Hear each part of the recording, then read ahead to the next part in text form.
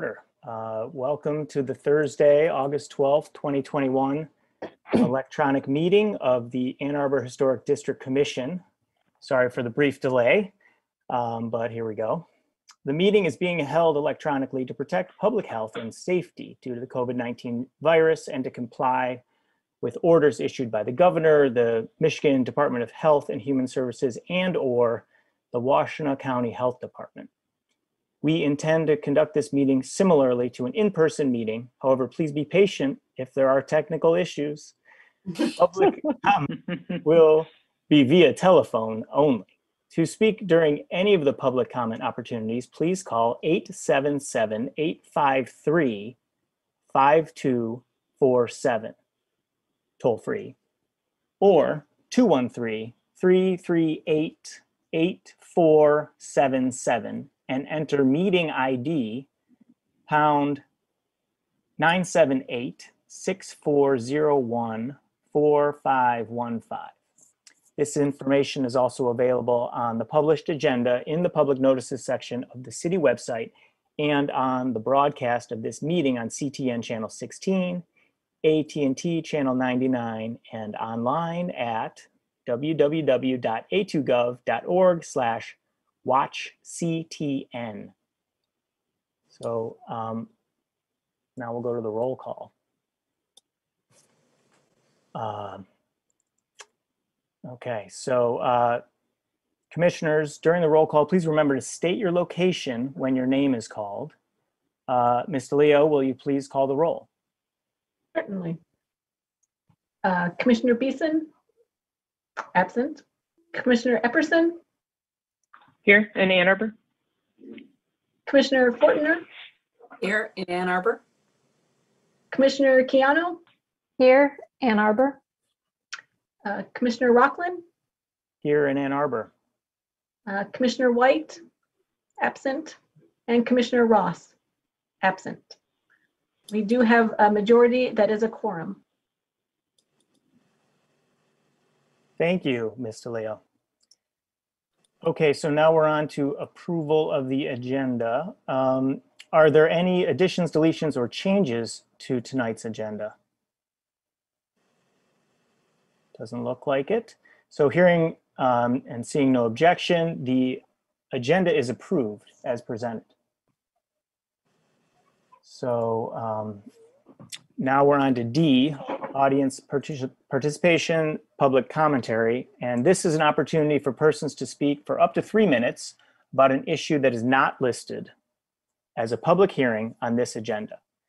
To comment on such other preservation matters, please call 877-853-5247 or 213-338-8477 and enter meeting ID 978-6401-4515. This information is also displayed on the meeting agenda and video feed. City staff will select callers that have raised their hand one by one using the last 3 digits of your phone number. In order to electronically raise your hand to indicate your desire to speak, please press *9 on your phone. You will hear an automated announcement that the host is allowing you to speak. Please state your name and address at the beginning of your comments. So do we have anyone? Kristen? No callers have indicated. Okay.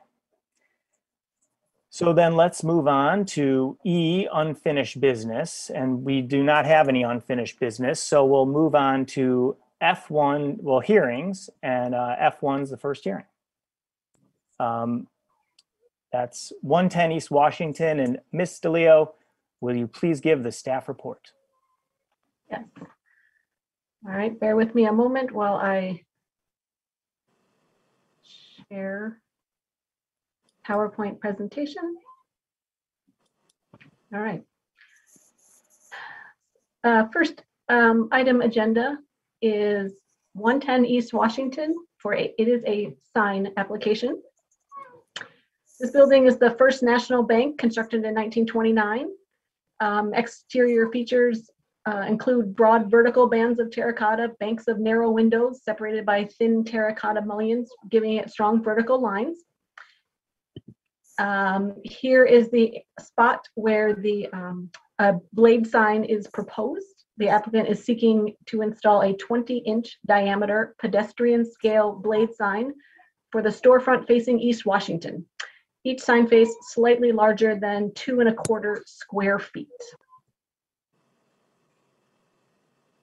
This is slides copied from the application. Here you can see the front and side view of the blade sign. Applicable regulations from the Secretary of Interior's standards for rehabilitation include 2. The historic character of a property will be retained and preserved. The removal of distinctive materials or alteration of features, spaces, and spatial relationships that characterize a property will be avoided. Also, Standard 9 applies. New additions, exterior alterations, or related new construction shall not destroy historic materials that characterize the property. The new work shall be differentiated from the old and shall be compatible with the massing, size, scale, and architectural features to protect the historic integrity of the property and its environment. And 10, new additions and adjacent or related new construction will be undertaken in such a manner that, if removed in the future, the essential form and integrity of the historic property will be unimpaired. There are also guidelines regarding storefronts, designs for missing features. The slide indicates what is not recommended, including incompatible size, scale, materials, etc., or using inappropriately scaled signs or logos that obscure things. The Ann Arbor Historic District design guidelines do address signs. There are at least 3 that are appropriate for signs, such as attaching through masonry joints, not through the units. Installing signage that is compatible in style, material, and appearance to the historic resource and district, and installing signage that is subordinate to the overall building composition. Specific to pedestrian scale signs in the Ann Arbor Historic District design guidelines, pedestrian scale signs should be located near the business's entry, at least 8 feet from the ground, mounted on an arm or hung from a bracket, aligned with similar signs, and not exceed 4½ square feet per side, roughly a 28-inch diameter circle. Staff findings articulated in the staff report include a comment that staff believes the sign is appropriate and meets the Ann Arbor Historic District design guidelines for pedestrian scale signs and the Secretary of the Interior standard for rehabilitation and guidelines for rehabilitating historic buildings. There is a possible motion in the staff report. I apologize, but I can read it, or would the chair prefer to do that? It's typical that one of the commissioners will read the motion. Fantastic. Yeah. Okay. But we appreciate that the motion is written in the staff report. It makes it quite easy for us to read. So thank you for that. You are welcome. Okay, and thanks for the staff report. Is that complete? It is. Thank you. Okay, thanks again. Commissioners Fortner and Quijano were on the review committee. Will you please give us your report and recommendation? Sure. It's pretty straightforward. When we were there, it looked like there were some holes already present in the mortar joints that appeared to correlate with the bracket that's proposed to be used. Excuse me, for this new sign.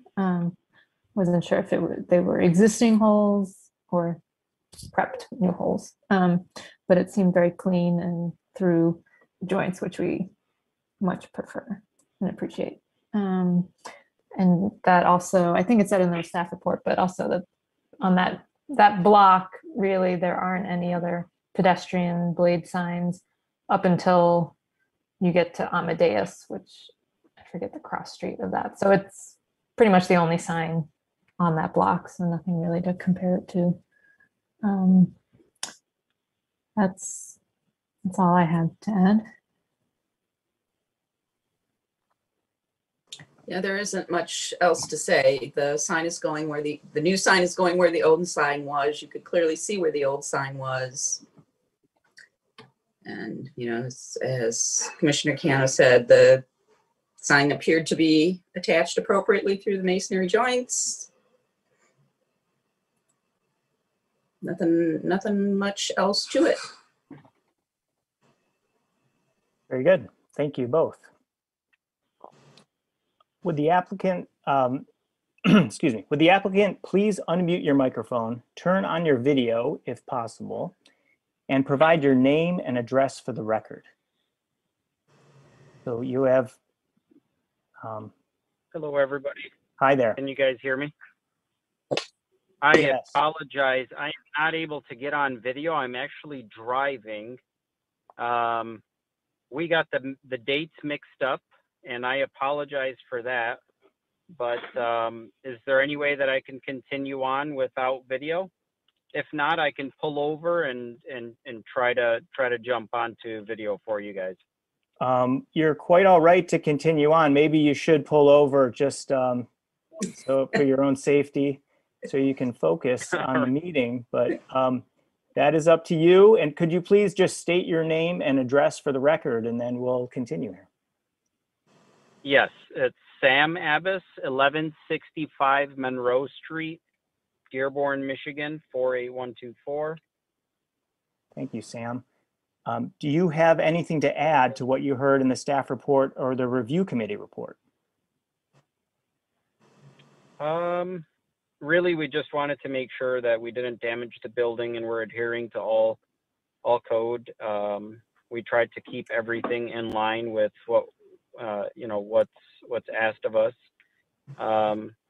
You know, we're just trying to make sure that we do get some visibility with our customers, especially with it being off of Main Street, so it makes it a little bit more challenging during these times.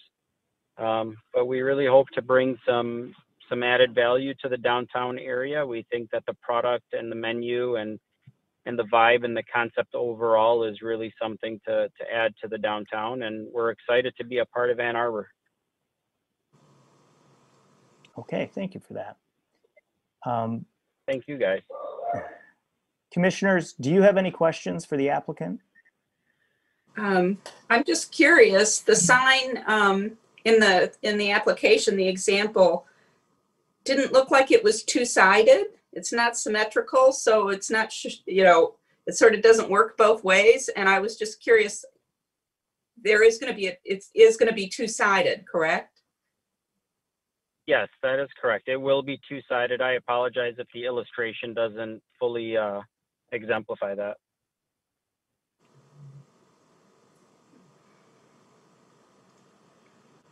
I was also a little confused by the front view illustration in the drawing.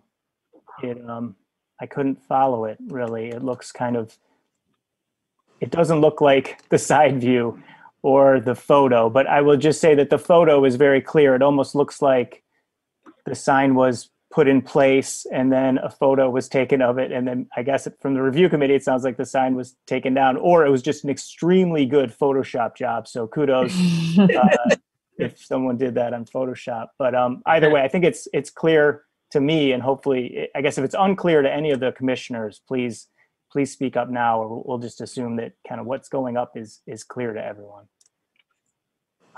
Thank you. Okay. Any other questions? Oh, Sam, do you have a comment? Oh, was that Anna? This is Anna. No, Yeah, it's Anna. Yeah, just to pick up on that, I guess in the illustration of the front view, it shows the bracket in the center. If I'm looking at the sheet to the right side of the page is a larger, just a dark black box, which I would assume is the sign. But then there's also a thinner white box on the left side. So is the sign offset from the bracket, or is that two different size sign faces, or is the illustration just incorrect? I guess is my, I don't know if I'm the illustration is slightly incorrect. I would assume if that's how it's being portrayed. The sign is identical in size on both sides, and it is just a circle. So there's no reason why like any one side would overlap or extend out past the other. Okay. Maybe it's that one is a cut through showing the inner workings of the sign and the other is just elevation from one side. It's a little tricky. It's I'll just ask closer. it Yeah. another way. Is it looks like the bracket is 4.5 inches wide. What is the entire width of, you know, everything included, you know, sign, lights, bracket, everything? Is it all within that 4.5 inches, or does it stick out in any way from that? Can I join in? Hello?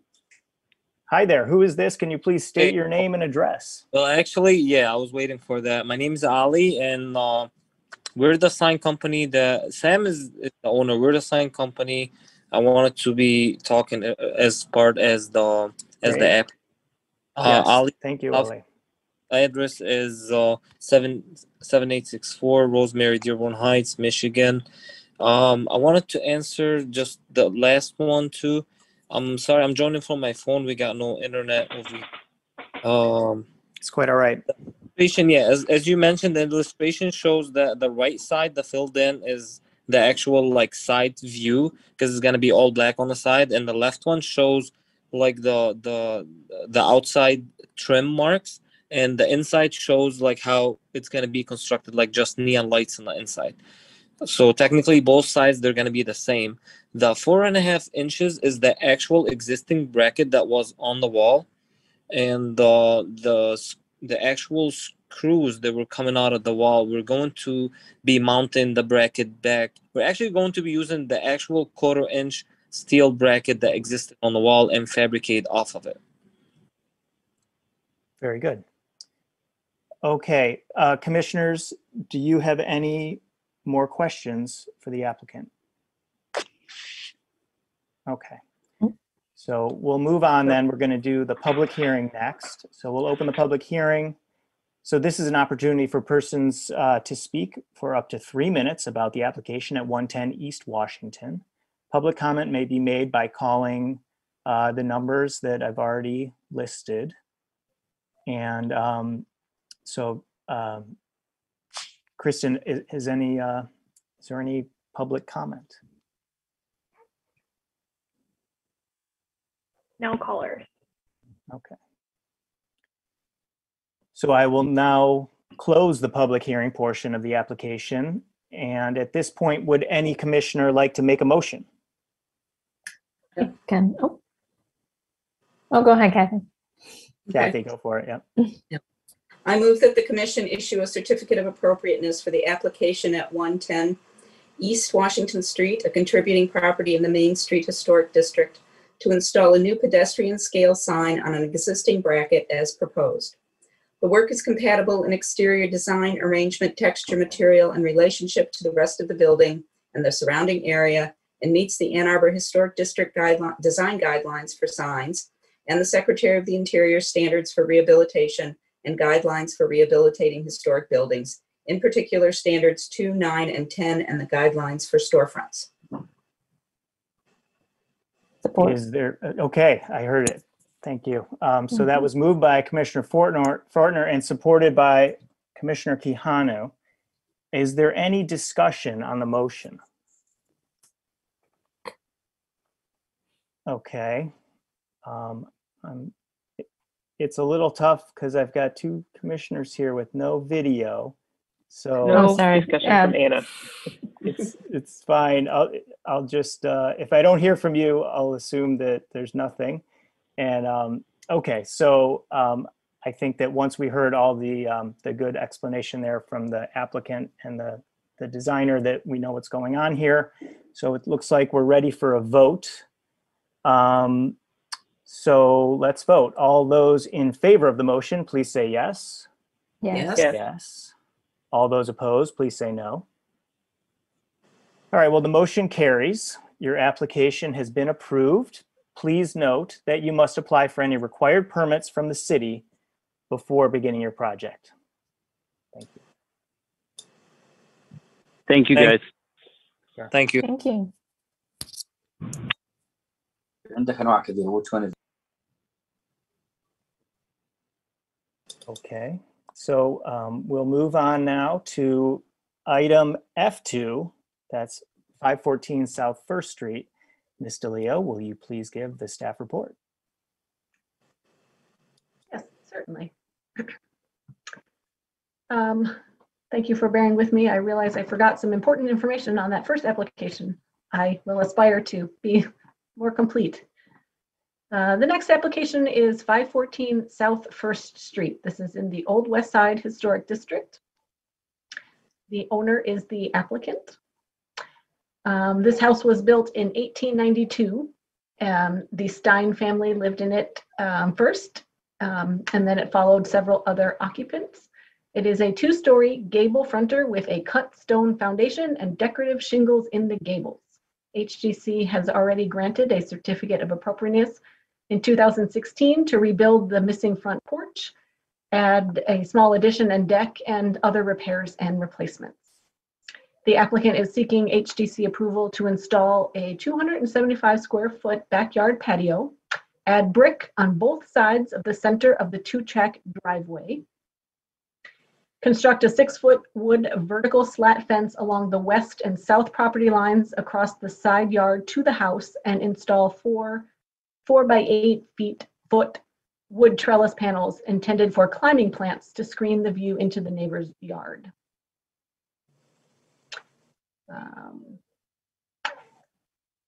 I'll try something new. Staff findings, we have found that the backyard patio features blue stone pavers and red brick edging. Actually, let me go to some photographs here. All right. This is the existing two-track driveway here. Here, with the brick pavers laid down, illustrates about the extent of where they would like to line the center and flanking with brick. I will also invite the review committee to jump in and explain any of these photos, or we can circle back when the review committee gives their report. I believe this is the backyard, and so this is the where they'll be installing the fence for some privacy and screening. Here's a layout of what they are doing. So back to the staff report description.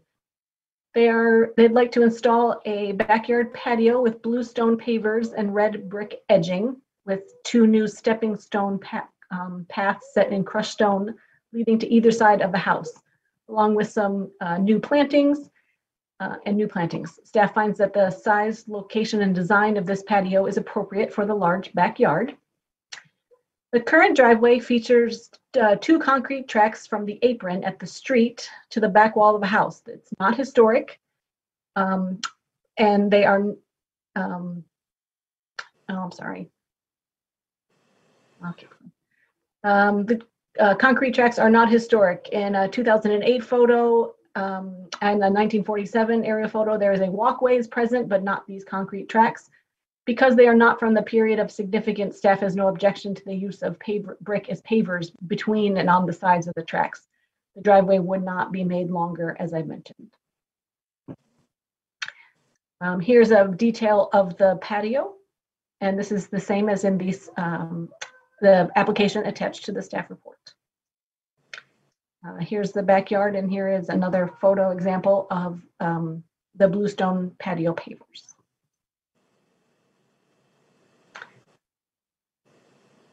All right. Regarding the fence, the 6-foot tall fence will have vertical slats. It would meet the city fence code requirements for 80% opacity along the side of the house and 100% opacity behind it. The fence cuts across the front yard for 12 feet 4 inches and ties into the front southeast corner of the house. The fence would have been approved by staff had there not been other commission application items to include it. And along the south property line where screening is desired of a neighbor's accessory building, for the 4 by 8 wood trellis panels are proposed, to which hydrangeas will be grown. On this side, here you can see the proposed trellis. Back up a little bit. Here you can see a box for a shed. The shed is shown for a future shed. It's a placeholder and has not yet been designed and is not part of this application.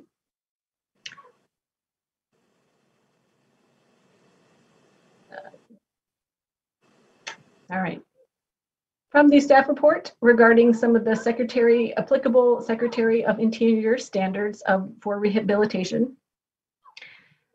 Standard 1 applies. A property will be used as it was historically or be given a new use that requires minimal change to its distinctive materials, features, spaces, and spatial relationships. Standard 2 applies, which I've already read and mentioned. This is regarding retaining and preserving the historic character of a property. Standard 10 applies as well. I've already mentioned it. It regarding new additions undertaken in a certain manner. Secretary of Interior guidelines, building site ones apply. It is recommended to retain the historic relationship and identify, retain, preserve buildings and features as well as features of the site that are important in defining the overall historic character. It is not recommended to introduce new construction, which is incompatible, nor remove or radically change the building's features or which are important in defining the overall historic character, so that as a result, the characters diminish. The Ann Arbor Historic District Design Guidelines, some apply. Landscape features not appropriate include introducing any new building, streetscape, landscape feature that is out of scale or otherwise inappropriate to the district's historic character. For paved areas, it is appropriate to retain and maintain existing historic driveways and curb cuts, including 2-track driveways.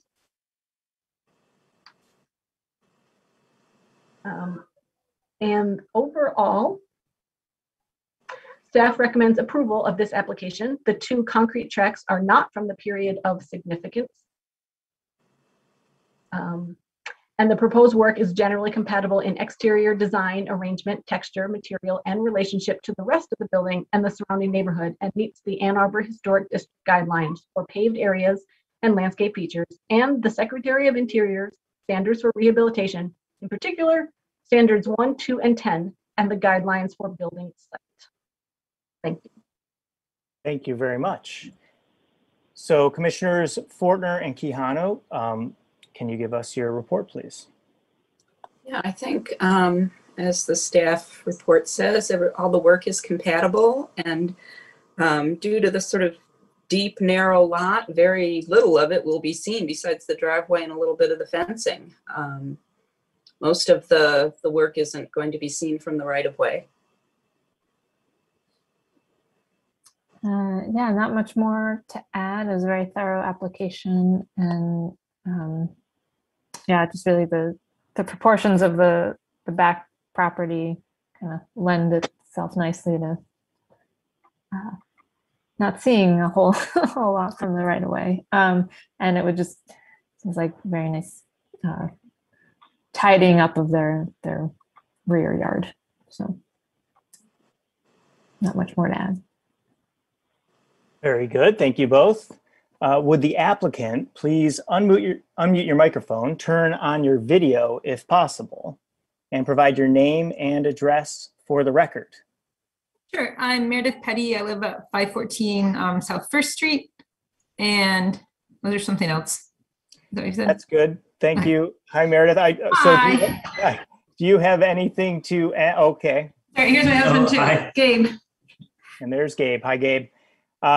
Do you have anything to add to the staff report or the review committee report that was just given? I don't think so. Basically, our goal is just to be able to enjoy our, as she said, tidy up our backyard and make it more enjoyable, and yeah, make it a neighborhood. Thank you.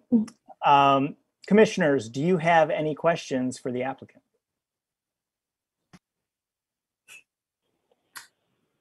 Okay, hearing No question. none, we will go to the public hearing then. And so now we'll open up the public hearing. This is an opportunity for persons to speak for up to 3 minutes about this application at 514 South First. So I've read the phone numbers. And so now would be the time to press *9 on your phone to raise your hand. Kristen, do we have anyone raising their hand?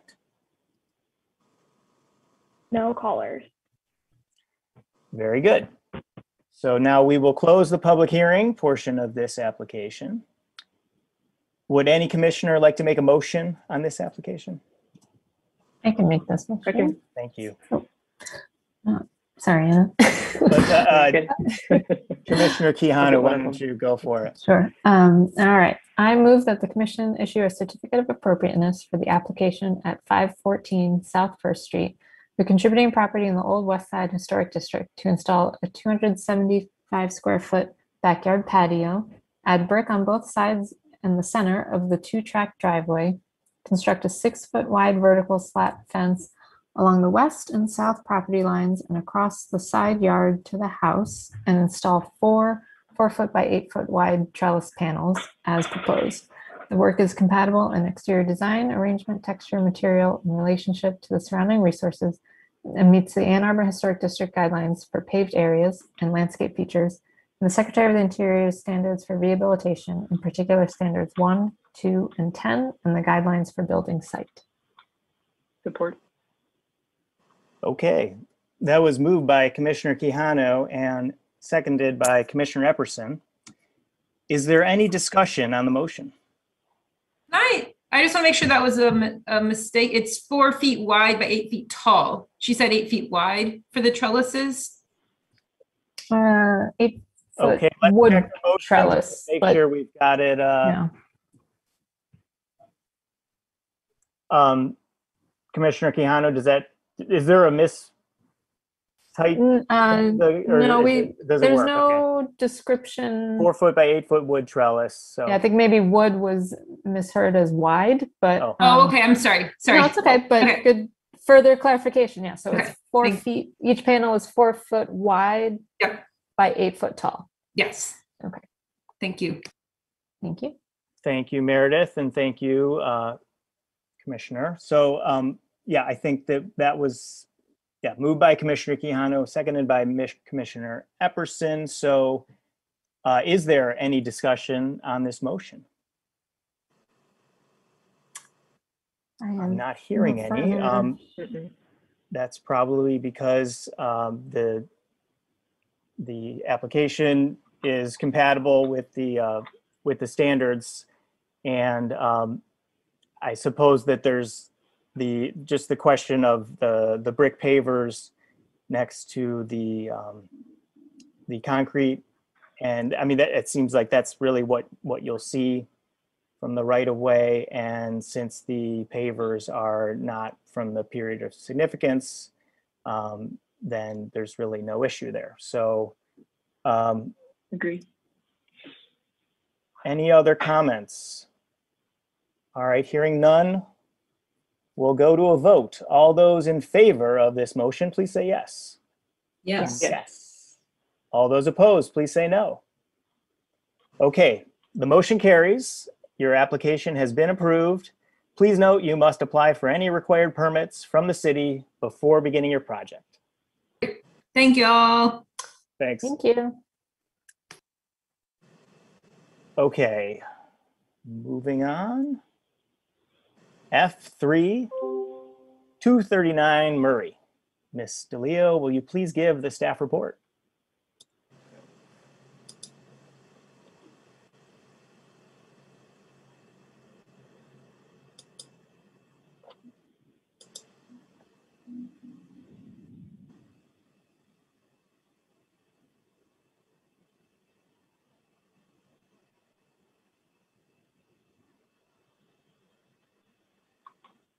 Ms. DeLeo, are you there? Are you giving the staff report? Or Oh. I can't hear you. So are you paused or are you unmuted or what's going on? I can't see anything and I can't hear anything. I think I was on mute. Start over at the top, please. I know. Well, the DL, if we didn't have, I just got to keep the technical difficulties going. All right. Thank you. As mentioned, this is 239 Murray Avenue in the Old West Side Historic District. It's a 1 3/4 story gable fronter featuring 1/1 windows and a nearly full width wide front porch with a hipped roof and turned columns. First occupied in 1911 by William Elfring. The applicant seeks HGC approval to install a solar array of black-on-black panels on the south-facing roof of the house. I will go through. Maurice Avenue is here on the left side of the screen. I believe this orientation is north-south, and the solar panels are illustrated in blue here, and they are proposed on the south-facing side of the roof. Some of the electrical meters will be, it appears to be on the north side of the building. From the application, here is one of the cut sheets indicating the size of the panels and distance from the edge. Here are some pictures from the review committee day of the street facade of the house. Another taken from the street.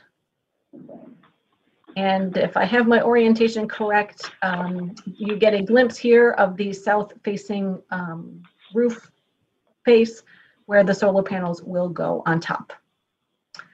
Again, from the street, but I believe this is a little bit more of the north side of the house. Driveway on the south side. Front yard. Here are cut sheets, again, from the application of the solar panels Eagle brand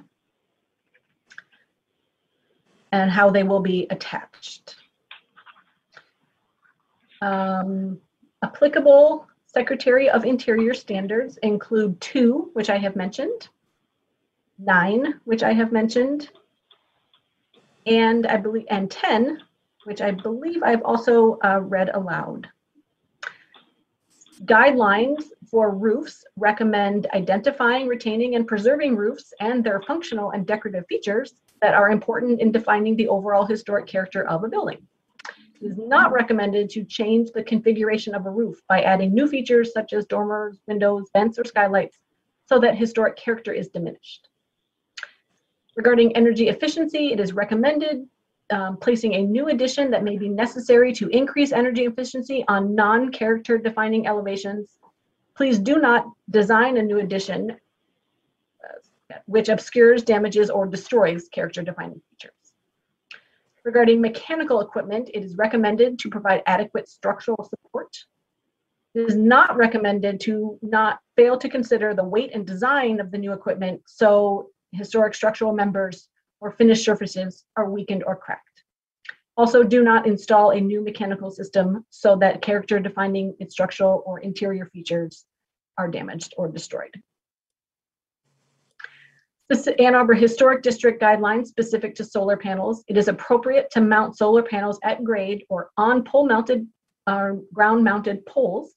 In the absence of appropriate ground-based mounting locations, panels should be mounted on the side or rear-facing roof surfaces.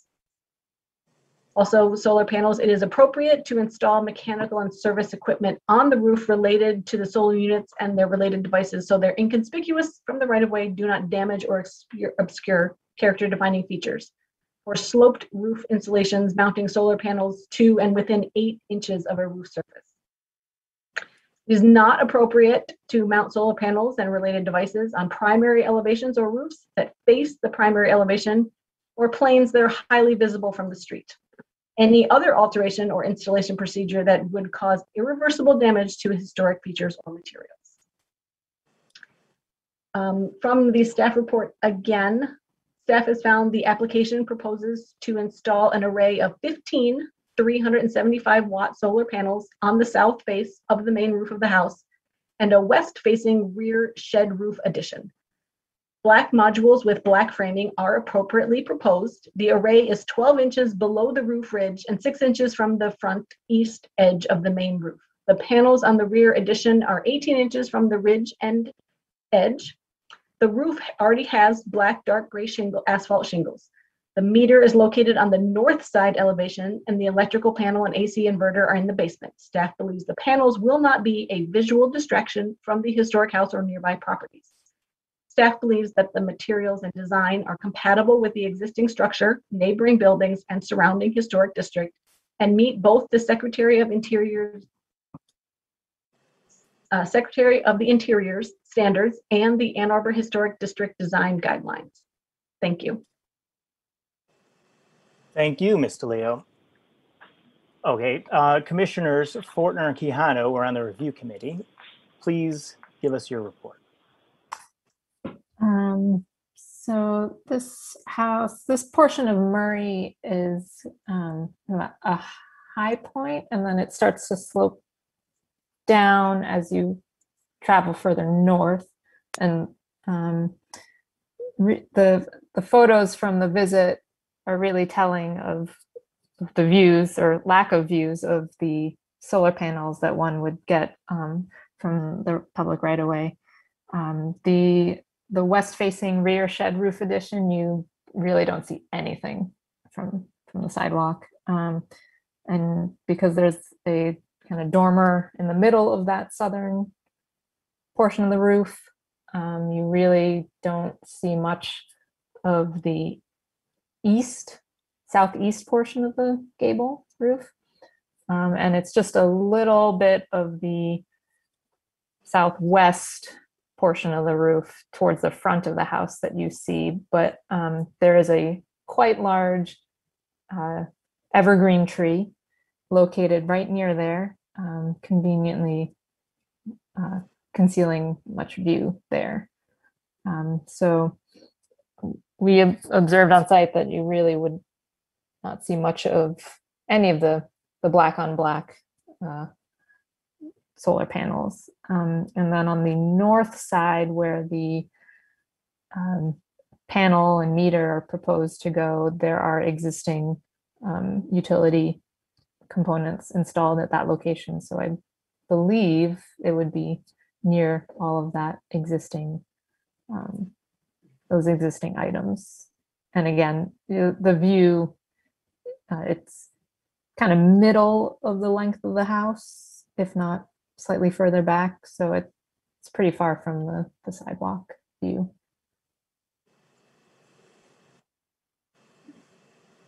That's all I've got to add. Yeah, I think the installation would be unobtrusive if you could see the roof, and there really is only one little spot where you can see the very front portion in front of the dormer at all. It's a tall building close to the sidewalk on a narrow street, so the roofs of the building are not really in your view shed. And as Commissioner Keano was saying, the utility box is going to be where all the utilities already are. Very good. Thank you both. Would the applicant please unmute your microphone, turn on your video if possible, and provide your name and address for the record?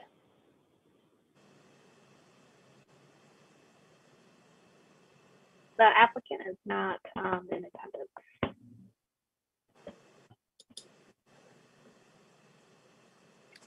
I thought I saw them a minute ago, but now they're not there. Let's give it a minute, or we could skip on to the public hearing while we wait. That's fine.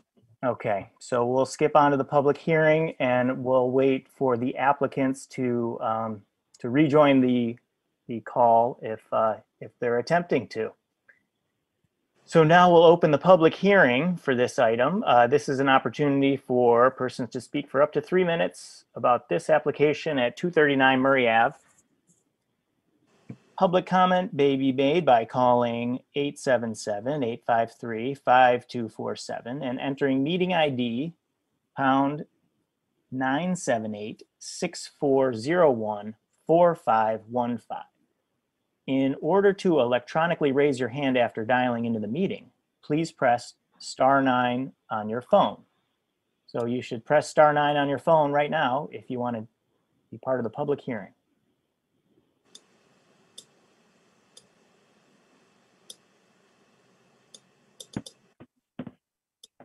There are no callers. Okay. And then still no applicants. Okay, well, I guess we will have to march on here. So let's see. I guess we have to make a motion. That's what we have to do. So are there any commissioners who would like to make a motion? I can make the motion. Okay, that was Commissioner Epperson. Do you have a flashlight, or what do you? A We candle. can picture it here. Just on your phone. You're reading on your phone or something. Anyway, please proceed, Okay. Commissioner Epperson. I'll just find it here in the. Okay. Sorry. Take your time.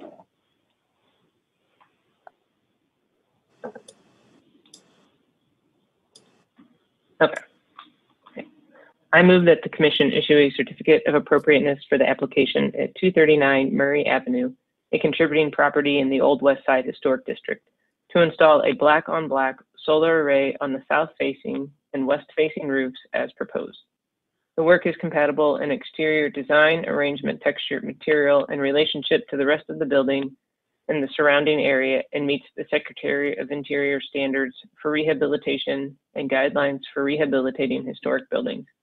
In particular, standards 2, 9, and 10, and the guidelines for roofs, energy efficiency, and mechanical systems, as well as the Ann Arbor Historic District design guidelines, particularly as they pertain to solar installation.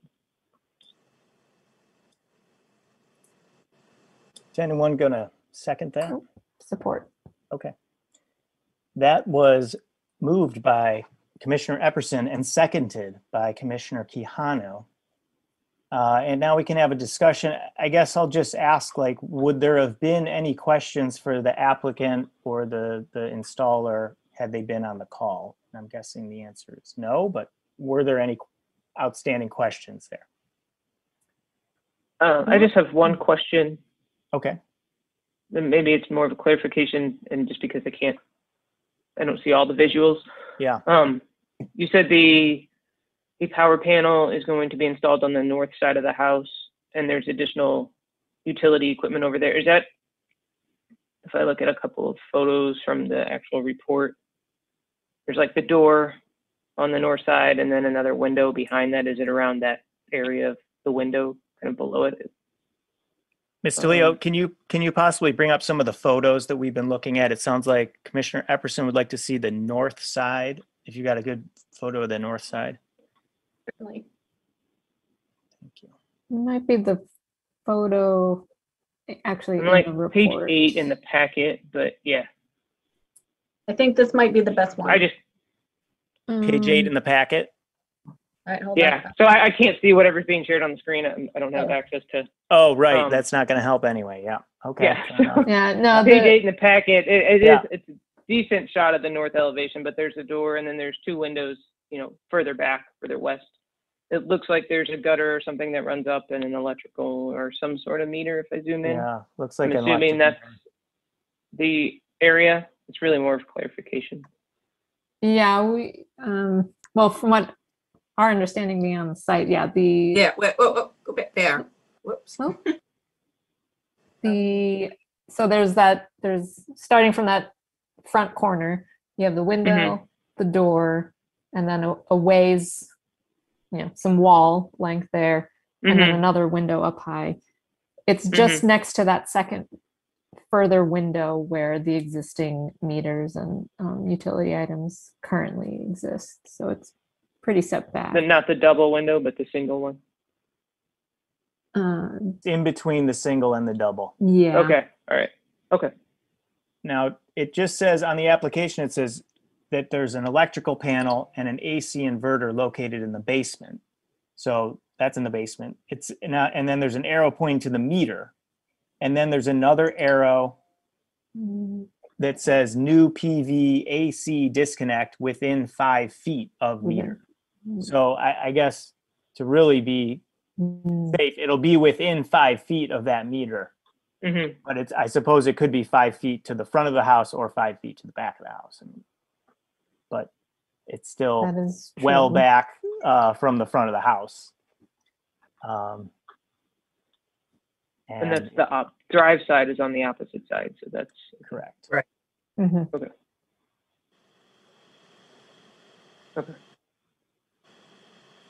Okay, are there any other questions or comments, I should say, that from the commissioners?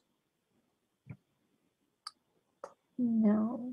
Okay, it's unfortunate that the applicants aren't here, but I think that we've seen many of these solar panel applications by this point, and so I think that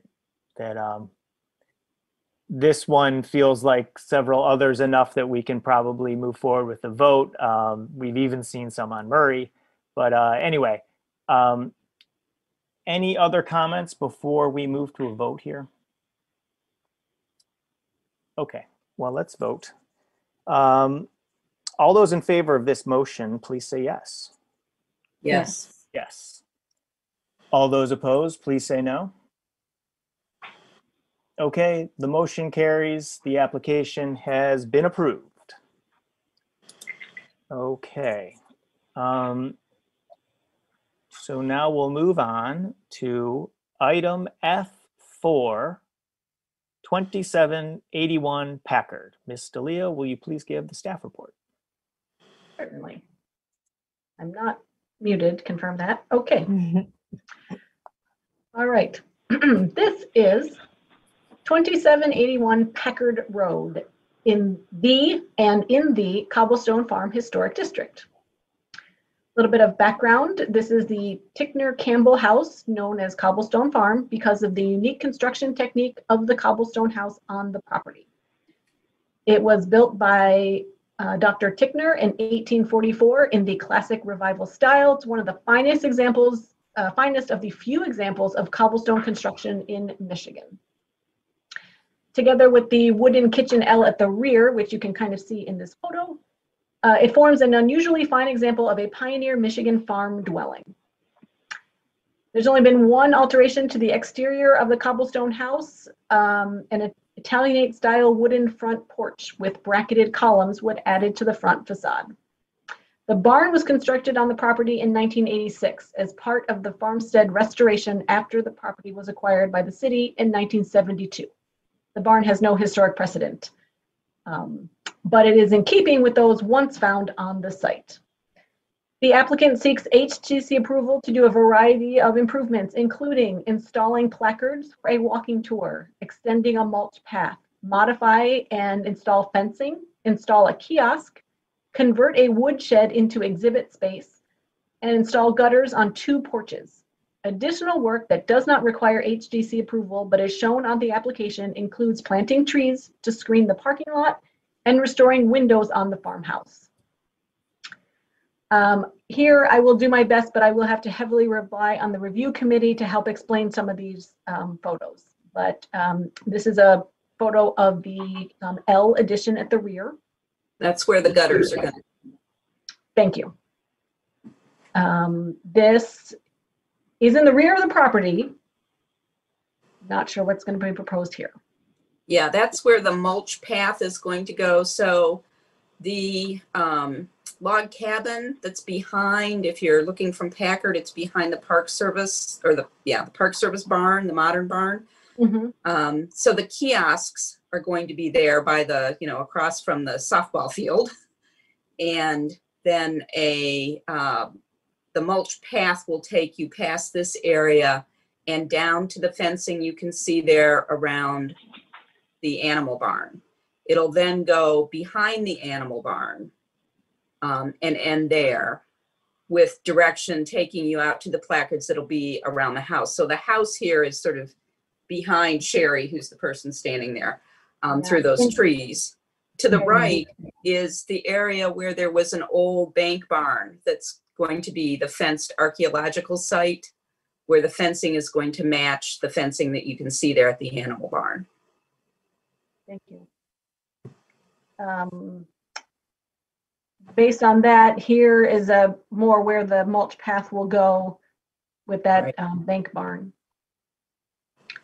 I know that this is an interior shot of the woodshed area.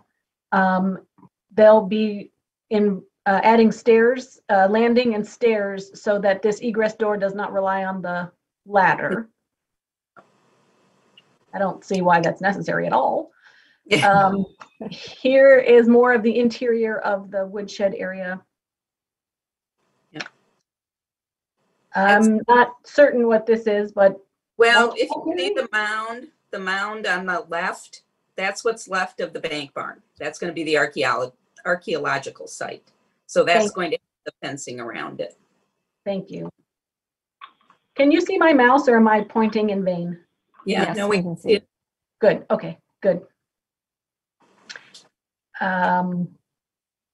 Log cabin? Yep, that's the log cabin and where the first of the signs is going to be. So the picture was taken from about where the kiosk is going to be. Got it. Thank you.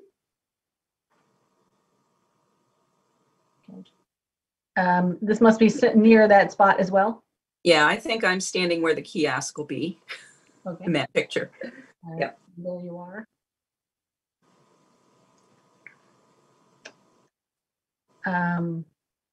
I think similar location. This must be an example where the fencing is being extended. Yep. Mm-hmm. Yep. So the fence will come out to, and then the kiosk will be one side of the opening, and the end of the fence will define the opening for the path. Okay. Let me go back to the staff report and more of the description and findings.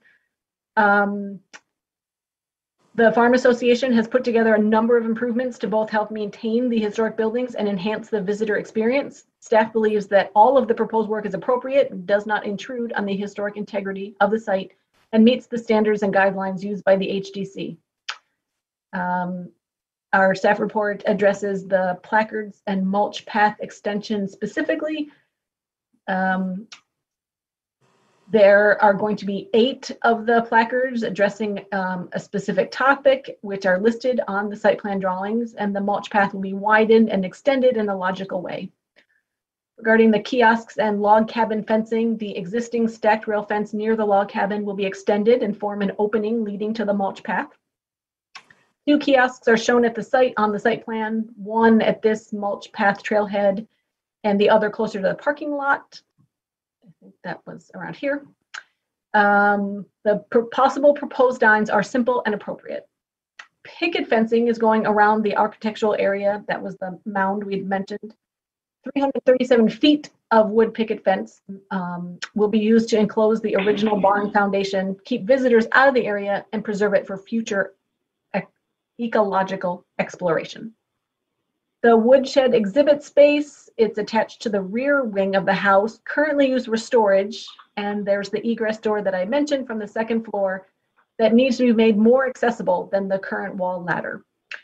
The proposal adds stairs to the egress door on the south wall. The existing loft on the west and north walls would be extended to allow the display of a buggy and sleigh, and freestanding walls would be used to display information without compromising historic materials. Gutters were mentioned. Half-round copper gutters to match will be installed on both rear porches. The house has had a large amount of water damage this year, and the work is critical to channel drainage away from the house instead of into it. Other work includes window restoration and cedar tree planting to screen. These activities don't require a certificate of appropriateness, but staff does appreciate inclusion here, so the project description is complete. I'm going to go a little bit fast. These are the same. This is the same information as in the packet and the application. Shows the possible kiosks and fencing types and location, where additional screening is proposed. Here's a wider view of where the woodshed addition is. And again, the interior. Some more details about the new stairs. Again, the windows will be restored. This is a representative window. Each window will be returned to its original location. Here are shots of more of the building and its wings, where the gutters are to be located. Here is a site map attachment. The mulch paths are outlined in the orange and red. Regarding the Secretary of Interior standards, Standard number 1 is applicable. I have already mentioned it. It's talking about property will be used as it was historically. Secretary of Interior standard number 2 also applies, which I have already read, as well as number 10. Secretary of Interior guidelines, some for building site are applicable. It's recommended to protect and maintain, including the historic relationship between elements, protecting and maintaining the building and building site by providing proper drainage, and protecting, preserving in place important archaeological resources. Guidelines for district or neighborhood setting to identify, retain, and protect, including the building and landscape features which are important to the historic character. Ann Arbor Historic District guidelines for all new construction.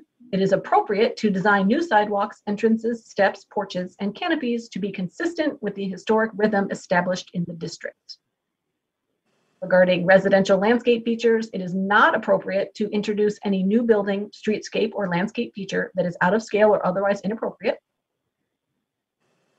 Thank you. That concludes my staff report, and there is a possible motion provided in the staff report. Thank you. Thank you, Ms. DeLeo. And just before we move on, I just want to pause for a moment. We got some very sad news from Cobblestone Farm that this week their longtime president, George Taylor, died. And he was president for many years. And I just want to take a moment during the meeting to just mention that. And did anyone have anything specifically to say about the president? Or I thought maybe someone did. But if not, I'll just mention that from an email that is how I heard about it, that he served as president for many years, excuse me. He was a consummate steward of the house, as well as the chief historian for families connected to the house. And so, you know, obviously there was a lot of love and effort put forth by George, and we appreciate it. And it's, you know, he certainly lives on in this project. There's no doubt. So does anyone want to say anything else about that, or? Okay, very good. Let's move on to the staff report. So Commissioners Fortner and Quijano, please. I think a number of the items were described as we were walking through those site photos. Some things that weren't brought up yet were some more of the kind of construction items inside the open barn area. I'm not sure what drawing is best to show it. There was a Yeah, I think there was a floor plan. Floor plan and elevation, perhaps. It was page 15 in the packet, Anna, for your reference. So looking at one of the questions we talked about with them for this new stair, you know, just wanted to make sure that it wouldn't be too visible from, you know, detracting from the views of that part of the L and the historic building. And it really is tucked in within the enclosed portion of that storage area. It doesn't protrude out into the open canopy arched area even. So that should not detract from anyone's experience there. And I think, as Mr. Leo pointed out, you know, needed for safety.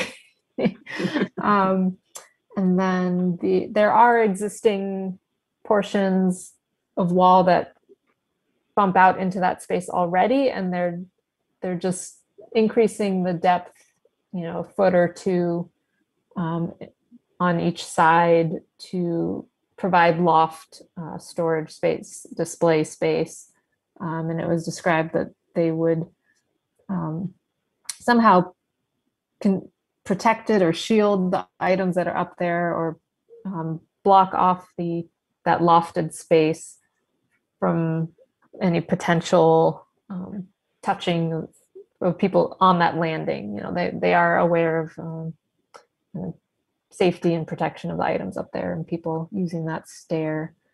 I believe the applicant also mentioned, and they can clarify after this, there was going to be a gate at the bottom of this new stair as well to prevent mystery users of the stairs. What else? There is, it doesn't show up in this floor plan in the drawings, but there is, so to the left-hand side of the existing door that's drawn, actually that door, yeah, the door is on the upper floor, but if you look to the left of that door and then go down to the lower level, so kind of where there's an opening next to that new stair, there is a window there, just for your reference. I don't know if it shows in any photos.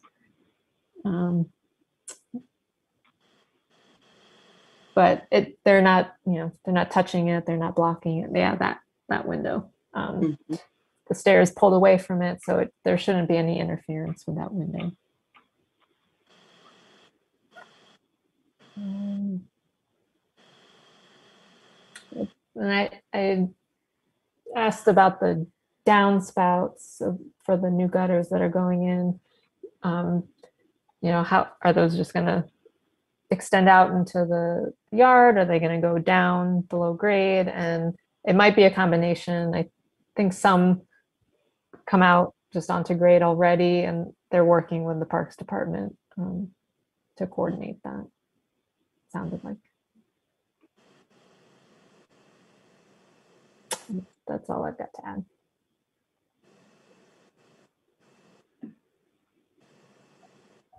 Okay. Well, thank you both.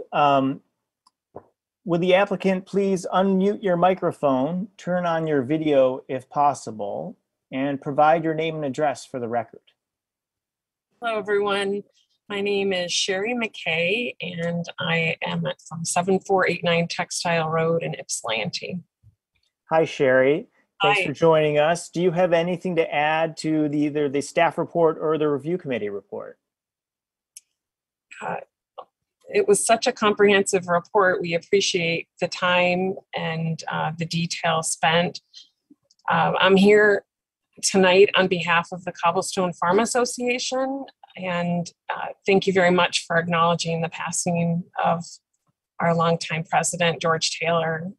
He truly was the heart and soul of Cobblestone Farm, so we have quite a standard to keep up over the following years. We're excited to work with the city Parks and Rec on these several improvements to the historic district. As mentioned, quite a few of the proposals are required for maintenance of the farmhouse itself, and then others are really to enhance the visitor experience. A couple clarifications or answers based on the discussion previous. There will be a gate at the base of the stairwell in the woodshed for safety to prevent visitors from trying to actually use those stairs to access the loft area that would be created in the woodshed, as well as to attempt to have access into that that doorway. And then for the downspouts, it's correct that there would be likely a combination of downspouts at ground level as well as below grade to really, excuse me, distribute the water just firmly away from the farmhouse. And so we're looking at the grade levels and what's appropriate. Okay, thank you, Sherry. Commissioners, do you have any questions for the applicant?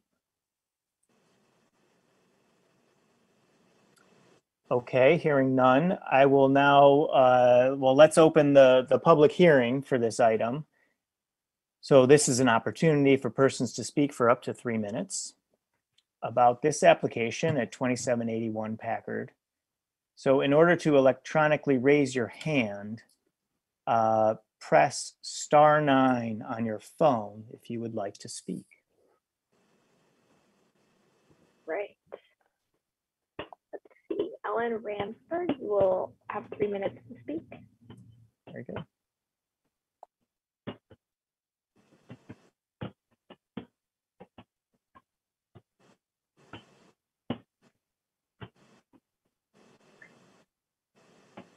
You can press *6 to unmute.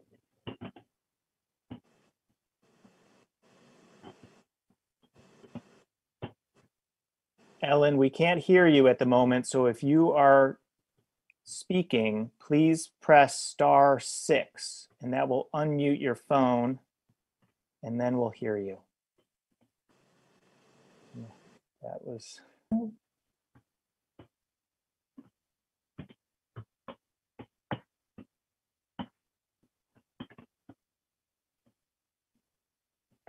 Hello. Oh, We can hear you. hi, This Ellen. is challenging. Can you hear me now? Yes. Hello. Yes. Hi there, please proceed.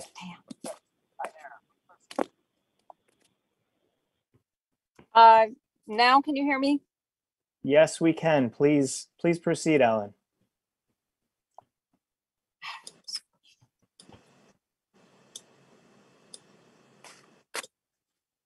All right. Anybody now? Yes, we hear you. Can you hear us? Mm. Oh, man.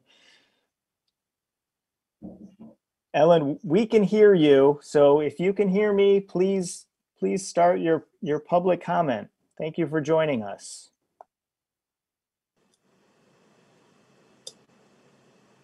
Can you hear me now? Yes, Ellen, we can hear you. Mhm. Can you hear us? Please proceed.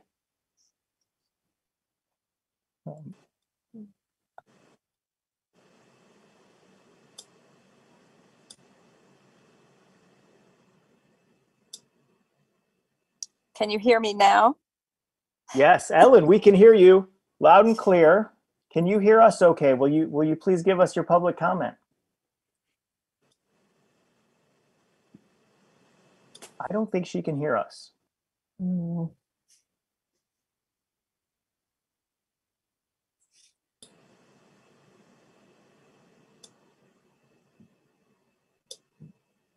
Kristen, any advice here?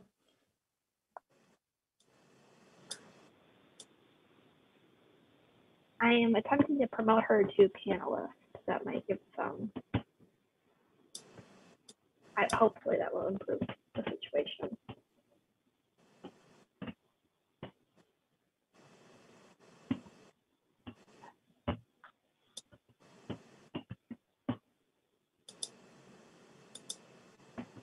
Can you hear me now?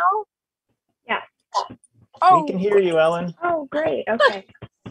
Thank I'm you, so Kristen. sorry. I'm sitting in my car with my phone hooked up to the car generator. I apologize for taking so long to get through. First of all, I want to say that I was on the HDC as a representative to the Cobblestone Farm Association, and that's how I became a board member of the Cobblestone Farm Association. And I want to say that it was a great opportunity. And if you remember, every year George Taylor gave an annual report about progress on the farm. And so he was a familiar figure at HDC, but he was really a familiar figure at the farmhouse. He was there for every event, always contributing both physically. He built the split rail fence that goes around the farm property. He split wood for the kitchen wood stove when we would have an event and cook in the kitchen. And he was with us at the last regular board meeting on Monday night. And The review committee had just happened Monday afternoon, and it was a great, Jill did a great report for the application, and Sherry gave all the information necessary to put before the HDC. So George was right there for all of the preparation for this application. And I want to say that the application gives the Cobblestone Farm an opportunity to expand the visitor experience. It gives people historic material to read as they're walking the grounds. We often have visitors who just stroll through the farm property. And if the museum is not open, this will give them lots of detail, both on the walking tour and in the woodshed, which has always just been a catch-all. And now we will be able to put the gig and the sleigh up on the rafters where they will be better protected, or up on the shelves, and make that space into a space that tells a little bit more about the farm and the operation of the farm for these many, many years. Cobblestone's a treasure for the city, and it's a way for the city to tell more about the history of the area. And I appreciate you all indulging me with an opportunity to sort of brag about what is possible in this application, and what a treasure the Cobblestone Farmhouse is for the city of Ann Arbor. So thanks for hanging in there while I tried to get connected. Thank you, Ellen. That was a nice tribute to George, and our condolences to you and to everyone involved with Cobblestone Farms. Back to the public hearing. Is there any other, anyone else? Kristen? No, no other callers. Okay. All right. Well, thanks again, Ellen. Okay. So now did the commissioners have any other questions, or should we make a motion here? I don't think there will be questions, but okay. Is there a commissioner who would like to make a motion on this application? Commissioner Fortner, thank you. I move that the commission issue a certificate of appropriateness for the application at 2781 Packard Road, a contributing property in the Cobblestone Farm Historic District, to install placards for a walking tour, extend a mulch path, modify and install fencing, install a kiosk, convert a woodshed into exhibit space, and install gutters on 2 porches as proposed. The work is compatible in exterior design, arrangement, texture, material, and relationship to the rest of the building and the surrounding area, and meets the Secretary of the Interior standards for rehabilitation and guidelines for rehabilitating historic buildings, in particular standards 1, 2, and 10, and the guidelines for building site and district setting, as well as the Ann Arbor Historic District Design Guidelines, particularly as they pertain to new construction and residential landscape features. Support. Great. Okay. That was moved by Commissioner Fortner, and I think I heard Commissioner Quijano with the second on that one. So is there any discussion on the motion? I'm guessing there might not be, because the application is, well, the project is very it's very clear what you're doing within just how the application has broken down, and it's the application itself is very thorough. So does anyone have any comments or questions? Okay. Well, hearing none, let's just go to a vote. All those in favor of the motion, please say yes. Yes. Yes. All those opposed, please say no. Okay, so the motion carries. Your application's been approved. Please note you must apply for any required permits from the city before beginning your project. Thank you very much. Thanks to each of you for continuing to support Cobblestone Farm. Really appreciate it. Thank you. Thanks, Sherry. Bye, Sherry. Bye. Okay. So now we'll move on to item F5, 529 Detroit Street. Ms. DeLeo, will you please give the staff report? Pleasure. Let me get to the beginning. Oh, here we go. Okay. This is 529 Detroit Street in the Old Fourth Ward Historic District. The proposal includes two parcels, 529 and 521 Detroit Street. The 521 Detroit house was built in the 1890s. The 529 appears by 1853. It's listed as Miller and Ryer's Planing Mill. And by 1874, it was called J.G. Miller's Manufacturer of Sash, Doors, Blinds, and Moldings. In more recent history, it was home to the Warehouse Furniture Store from 1932 to 1950 and Treasure Mart from 1960 to 2020, or 2020. Best year ever. This application seeks HGC approval to restore the exterior of the main building, including recreating the historic cornice and barn door openings and replacing non-original windows with aluminum-clad wood windows to match the original opening sizes, demolishing the sheds on the north side, pave and formalize the parking lot, clad the rear stair addition and office addition with metal siding, construct a new second floor on top of the office addition, and construct a new two-story stair lobby addition on the north side of the building. This work is being done to accommodate a church.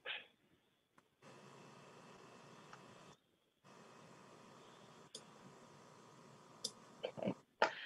This is the close-up of the front of the building. Here is an addition to the north side.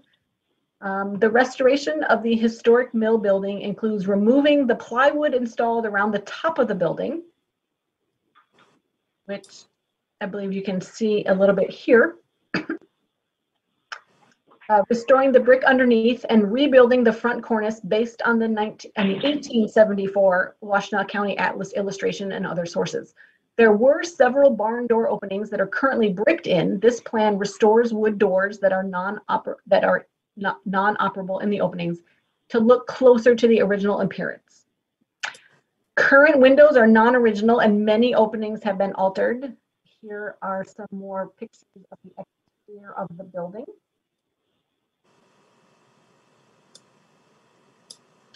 Proposal returns these windows on the historic mill building to their original size, including removing the storefront display window on the building front, and replaces all of the current windows on the historic building with 6/6 aluminum-clad wood windows with applied muttons based on the style seen in a 1936 photo, which is at the end of the application attachment. The north side of the building has a large open shed. We'll go back to an earlier photo.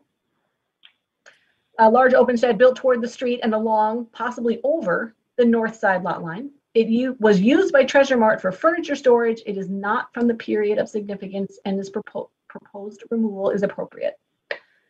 The parking lot is currently gravel, proposed to be paved and formalized, with spaces delineated as required by city code for site plan projects. The driveway would be extended to wrap around the north side of the building as a one-way drive.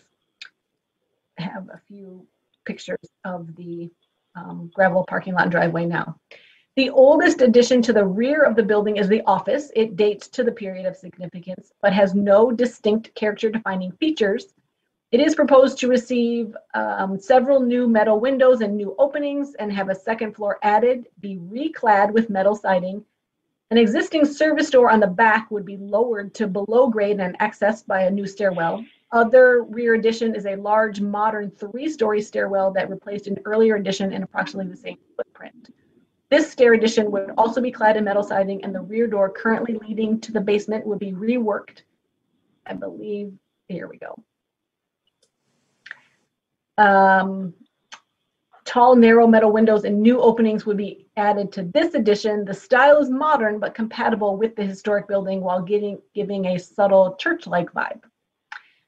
A new 2-story entry lobby on the north side features brick cladding with a 2-story glass and metal entry facing Detroit Street. The north elevation is a row of 4 tall, narrow windows. I think I can fast forward to some renderings. Here we go. Oh, slowness. Here we go. North elevation has a row of 4 tall and narrow windows. The most striking feature of the new entry is the roof, which has standing seam metal roofing and a tower-like presence. This roof is the only work proposed in the application that staff thinks does not meet the standards and guidelines followed by the HDC. The mass of the tower is appropriate and character-defining feature of the historic district that it obscures are minimal. The roof tower, however, calls too much attention away from the historic building and centers the eye on the new entry and tower feature when those should be secondary to the historic building. Both the Secretary of the Interior's guidelines and Ann Arbor's say that new additions should be placed on non-character defining or inconspicuous elevations. The new north entry lobby is appropriately situated against the historic building, but because of its height, staff does not believe it meets the language of the guideline that says the size and scale of the addition should be limited in relationship to the historic property. Staff believes a low roof would accommodate and conceal a large skylight. The motion suggested below that we have in the staff report is conditioned on the metal roof not exceeding 1/3 of its current height. The height of the proposed roof is not included on the drawings in the original staff report application, but has since been provided by the applicant team. And I believe it was emailed to commissioners and posted in the packet this afternoon. And staff is recommending that final design be approved by the HDC officers. The reduced height will return attention to the mill instead of the roof tower. At this time, no work is proposed on the 4-unit house at 521 Detroit Street. There are some planning notes in the staff report. The 2 lots are separate, but they will need to be combined before building permits may be issued. And the majority of, I will make a final note regarding the staff report that the majority of work being proposed is completely appropriate and the restoration of work especially is appreciated. The tower roof height and design are not compatible with the historic building, and therefore staff recommends either a conditional approval or postponement to next month if the applicants are willing to design a less prominent roof and resubmit drawings by August 27th. Let me make sure I've covered everything in the presentation. Here are again of renderings. This is viewing slightly southward from the north side of the building. This is a view slightly northward from the south of the building. You can see here where the parking lot is being more formalized. Here is the proposed addition. You are looking slightly northeast. And you can also see the new or restored windows and the metal cladding on the rear addition. Regarding applicable Secretary of Interior standards, 1, which I have previously mentioned, 2, which I have previously mentioned, 9, which I have previously mentioned, and 10, which I have previously mentioned, are applicable. Regarding the Secretary of Interior guidelines for additions or alterations for a new use, it is recommended they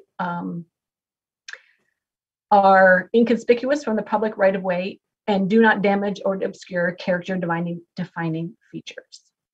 Additions are recommended in a manner that makes clear what is historic and what is new. Guidelines, again, for additions and recommendations, consider attaching the addition both in terms of the new use and the appearance of other buildings in the district or neighborhood. Design for the new work may be contemporary or maybe reference design motifs from the historic building. Either case should always be clearly differentiated. It is also recommended to design additional stories that are set back from the wall plane and are as inconspicuous as possible when viewed from the street.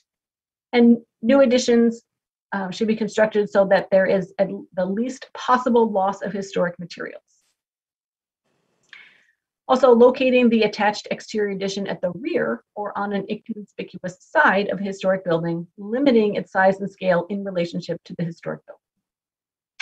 Not recommended includes designing new additions so its size and scale and relation are out of proportion, thus diminishing the historic character, and duplicating the exact form, material, style, and so forth of the historic building in the new addition so the work appears to be part of the historic building.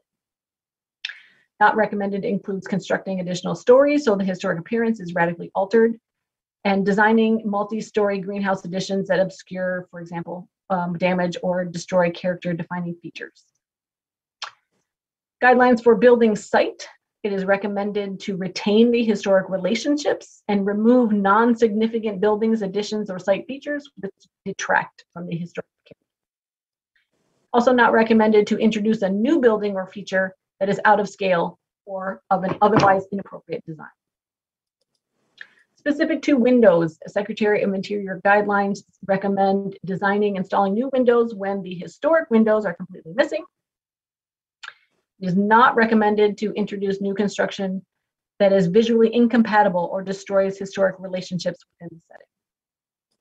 Guidelines address entrances and porches. It is recommended to identify, retain, preserve entrances and their functional and decorative features that are important.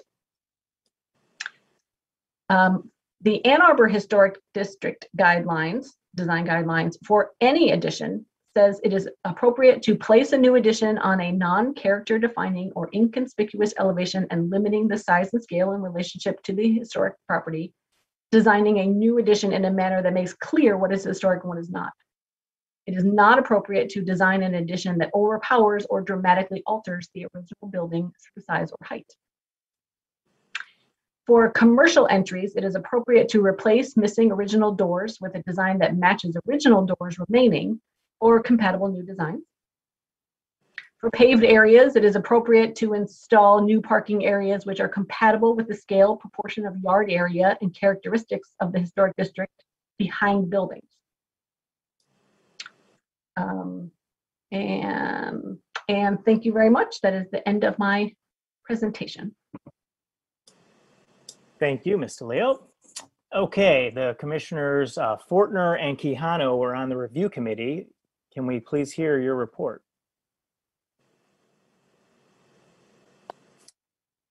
I think that the staff report was pretty comprehensive in that, you know, everything seems to meet the standards except that top of the tower. And I have to say that standing across the street and looking back at that building and imagining that tower being almost a full story higher than the current roof line would make for a pretty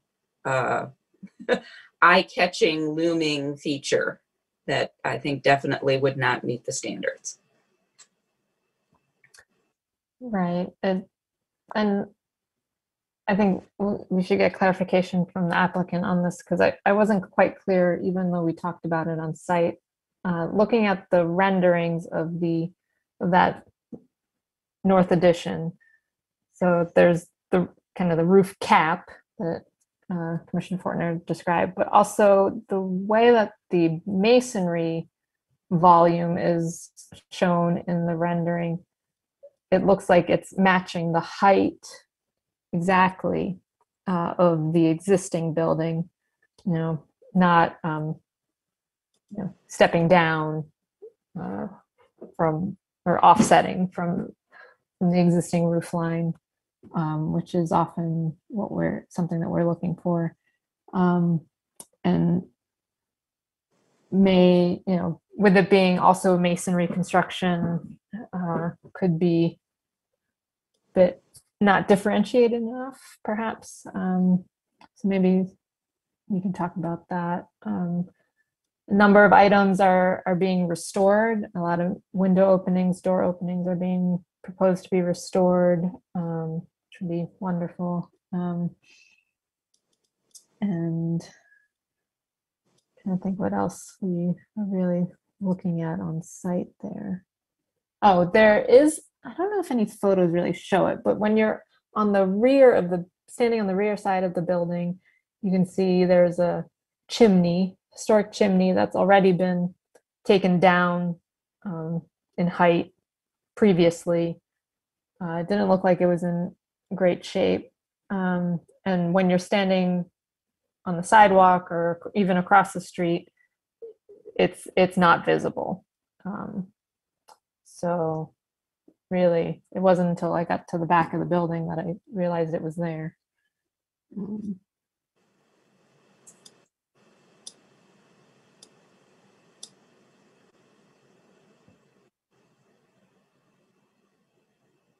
Is that it, That's all Commissioner I have Canada, to or do you have add. more to? No, that is the end of my comment. Well, thank you. And also thank you to Commissioner Fortner for your staff report, or for your review committee reports.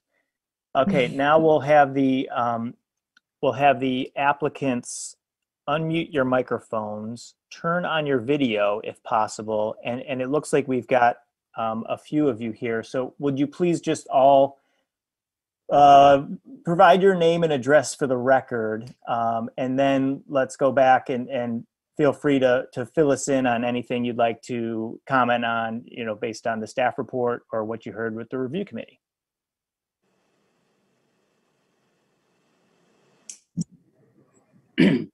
My name's Gary Cooper. I'm the architect on the project. My address is 2900 Brockman Boulevard, Ann Arbor, Michigan.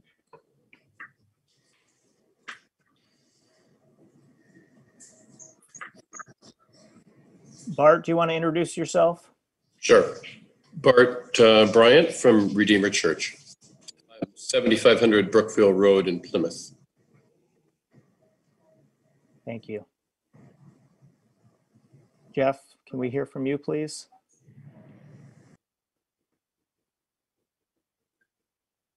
I'm Jeff Perkins.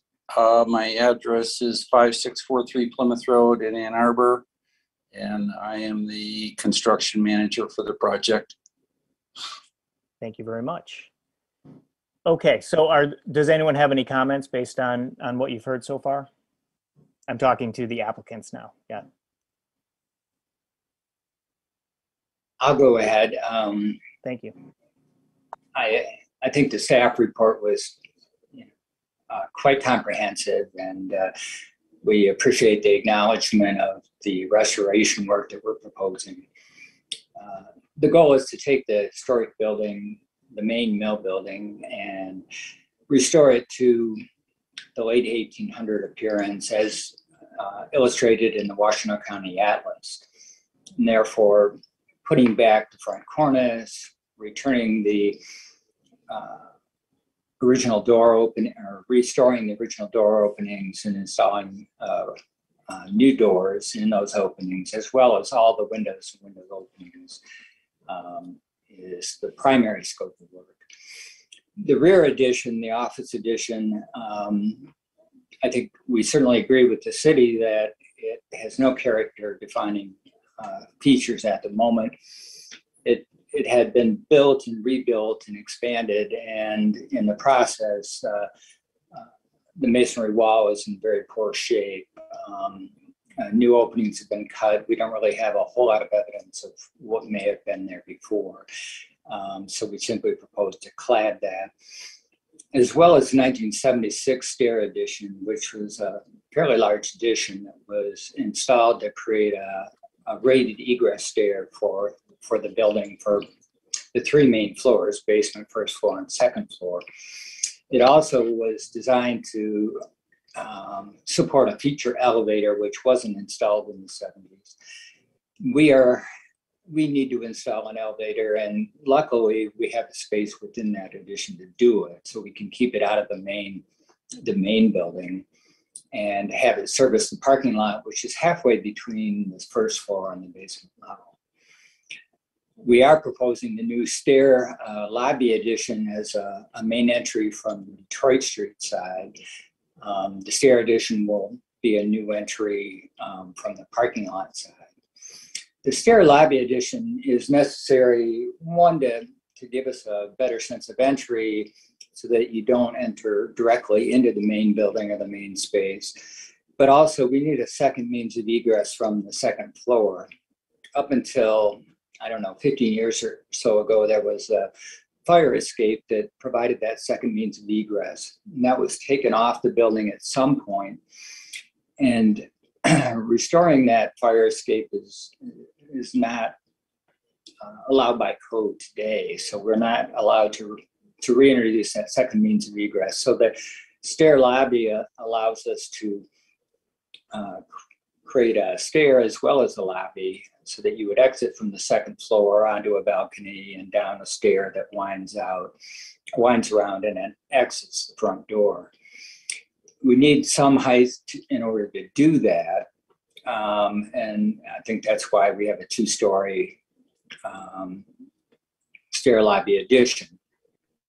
The intent was to keep the masonry portion of the stair lobby slightly below the parapet line. The parapet on the building does slope backwards, and when you look at or downwards, if you look at the elevations or the perspectives, it's a little bit unclear, but the parapet wall is not flat, and so the point at which the elevator or the stair lobby meets the parapet is significantly below the front elevation of the building. Also due to the fact that we're raising the front elevation to install the new cornice. We understand your comments about the size and volume of the stair lobby addition, and it seems to me that the main concerns are the height of the roof. We were trying to create a church-like appearance on the exterior. We wanted to give it somewhat of a tower effect, but we certainly weren't trying to overpower the existing building. I think it's important to note that you don't see the roof when you look at the building from the south or the southwest. And as you approach the building down along Detroit Street from the south, you never see this addition until you get past the front of the historic building and turn and look. The view that we show is from the northeast, and that's the only place where it becomes so prominent. In your proposed motion to approve this based on some changes, it's a little bit unclear to me what you were asking, and I did send a couple drawings and an email requesting some clarification about what the staff was asking for. The way we interpreted it was that they didn't believe that the roof should be more than 1/3 the height of the brick portion of the building. And we'd like to know if that was the intent or not.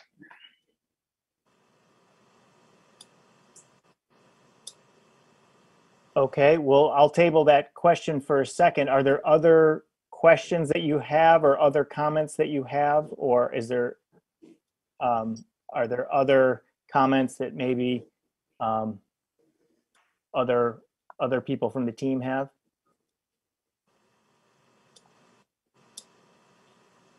Jeff or Bart?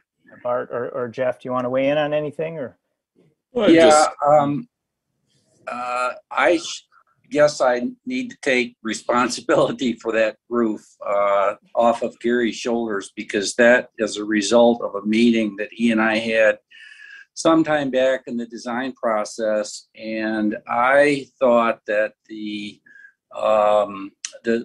my reasoning behind it was that, you know, this building was never intended as a place where people from, let's say, the general public would go. I mean, it started out as a mill, and then later on it was turned into a store, and they put that horrible storefront glass in the front, and that still didn't signify the entrance to the building. And so I was looking for a sense of arrival to the building so that people coming up could say, yep, there's the front door, that's where we go in.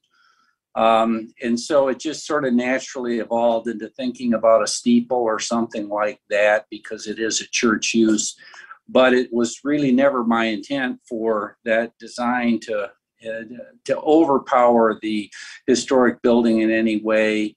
I think we can accommodate the concern that Jill has raised. And actually, it's Jill Thatcher who wrote that staff report, and we did discuss this with her. And I think we can probably come up with something that works for everybody. But as I mentioned, it really wasn't our intent to make that part of the building overpower the historic thing. We were just looking for basically identify the entrance to the building for the people that are going there to use it. Very good. Bart, do you have any comments or?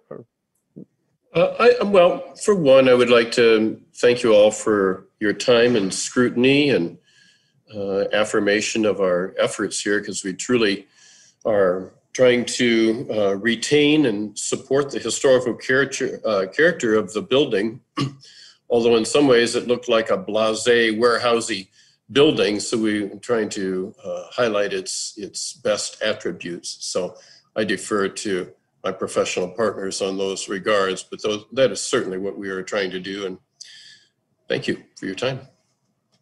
Thank you. We appreciate the comments. Okay, so we do have a question that was tabled from Gary, and so I just let me address that right now, and we can have the other commissioners weigh in as well on it. But basically, there was a motion that was written, and so based on this is about the roof, and basically based on the fact that the roof, there was a hunch that the roof was not going to be appropriate, and possibly that this application would be turned down. So the way the motion was written, it says, it's right in the middle of the motion, and it says, and construct a new 2-story stair lobby addition on the north side of the building on the condition that the new stair lobby roof does not exceed 1/3 of the height of the current tower roof, and is approved by the officers of the HDC before the site plan application is submitted. So we don't have Ms. Thatcher here, so I think that we're all going to have to interpret this, but my interpretation of that is, I guess the question is, well, 1/3 of the height of what? And what I see is the height of the current tower roof. So I believe what Gary had read was one height of the current tower. The tower is much taller than the roof, so unfortunately it's going to be a smaller number in my estimation when we're talking about 1/3 of the height of the current tower roof. I believe the current tower roof is 11 feet. So 1/3 of that, it would be the maximum height allowable by this motion of the tower roof. That would be redesigned, and then that redesign would be approved by the officers. That's the way the motion is written, and that's the way I'm seeing it. And I'll just ask any commissioners, do you see it differently? I'll turn to the applicant next, but just commissioners, do you agree or disagree or have any comments with that explanation for the question that Gary had? For what is worth from staff, I would agree. I believe that Jill Thatcher is simply referring to the height of the standing seam metal portion of it, and that it should be 1/3 less than what is currently proposed. 1/3 less than proposed. I disagree. Yeah. No. Yeah, that's 2/3 less than proposed. 1/3 of the, yeah. Yeah. Is that, do you agree, staff, that's what this other staff is proposing in the motion? We could change the motion, obviously, but this motion as written is that. Yes, I'm for certain agreeing that we're talking about just the standing seam metal portion. And I believe that it should be 1/3 of what is on the drawings right now. And I would agree and confirm it is written so that if the commission chooses, the commission would basically be approving this and delegating the final design of this roof portion to the officers committee, so that it would not need to return to the full committee. Right. That And is the full commission. I agree. Yeah. Right. Any other comments from commissioners on just one that I'm not trying to muddy the water here, but I agree with that understanding and reading of Ms. Thatcher's proposed motion here, but I also don't know, like, where did the 1/3 come from? Well, let's have a discussion on that later. Yeah, okay? so We'll get to that. We're just trying to answer Gary's question, and then we'll get to the actual motion that's proposed, and then we can change the motion. We can have discussion on the motion and all of that. But sounds good. Yeah. So just on the clarification for Gary, are we all in agreement that that's what was presented here? Yes. Okay. So, all right. So then that sort of wraps up then the applicant's comments, sort of introductory comments. And so now we're going to open a public hearing. We're going to hear from the public if there's anyone out there, and then we're going to have the motion and have all the discussion. So let's open up the public hearing for this item. It's an opportunity for persons to speak for up to 3 minutes about the application at 529 Detroit Street. Public comment may be made by calling 877-853-5247 and entering meeting ID #978-6401-4515. So if anyone out there would like to raise their hand electronically, you should dial *9 on your phone. All right, Joseph Maynard, you will have 3 minutes to speak. Can you hear me? Yes. Okay, I'm Joe Maynard. I'm actually with Washington Engineering. I'm the civil design engineer for this project. I don't know why I wasn't included on the panel, but I did want to let you know I'm here tonight if you have questions regarding the site civil portion of the parking lot and so forth on the project. If you need my address, is 3526 West Liberty Road, Ann Arbor, Michigan. Thank you. Thank you. Is there somehow, can we promote Joe to the meeting somehow, Kristen, or is it not possible? He's in now. He's in. Great. Thank you for that. Okay, thanks for that, Joe. Appreciate it. Any other callers? No other callers. Okay. All right, so we can close the public hearing portion. Okay, so now at this point, we'll make the motion, and I guess that the only reason we wouldn't make the motion right now is if someone from the applicant team would prefer the other option that staff gave, which was just a redesign and a postponement. Basically, you'd have to get your drawings in by a couple weeks from now. I believe that the date was given. And is there any desire on the applicant team for that approach, or should we move ahead? We would request that you move ahead with the motion. We would prefer to avoid the delay. And as I said earlier, I think that we can come to something that works for everybody. And if we can avoid having to come back in a month, it allows us to submit to the Planning Commission in the meantime. So that's our preference, and we hope that you can see it that way. We sure will. So is there someone, a commissioner, who would like to make a motion? Could I make one comment? Sure. I just wanted to note that the height of the existing roof is 11 feet from the top of the brick to the very top of the roof. And so this ordinance would limit that. or this proposal, or a motion would limit the height to 3 foot 8 inches. Just throwing it out there. Thanks for that.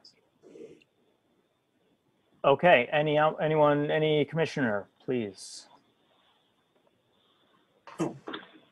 I'll do it. Okay, thank you, Commissioner Fortner.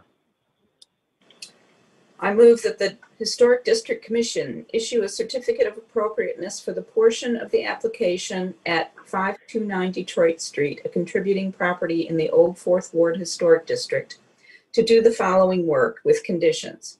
Restore the exterior of the main building, including recreating the historic cornice and barn door openings and replacing non-original windows with aluminum-clad wood windows that match the original opening sizes. Demolish the sheds on the north side, pave and formalize the parking lot, clad the rear stair addition and office addition with metal siding, construct a new second floor on top of the office addition, and construct a new 2-story stair lobby addition on the north side of the building, on the condition that the new stair lobby roof does not exceed 1/3 of the height of the current tower roof and is approved by the officers of the Historic District Commission before the site plan application is submitted to the city. The work, as conditioned, is compatible in exterior design, arrangement, texture, material, and relationship to the surrounding resources and meets the Ann Arbor Historic District design guidelines, especially those for all addition, and the Secretary of the Interior standards for rehabilitation and guidelines for rehabilitating historic buildings, in particular standards 1, 2, 9, and 10, and the guidelines for alterations for a new use, additions, windows, and district neighborhood setting. Support. Okay, that was moved by Commissioner Fortner and seconded by Commissioner Anderson, I believe.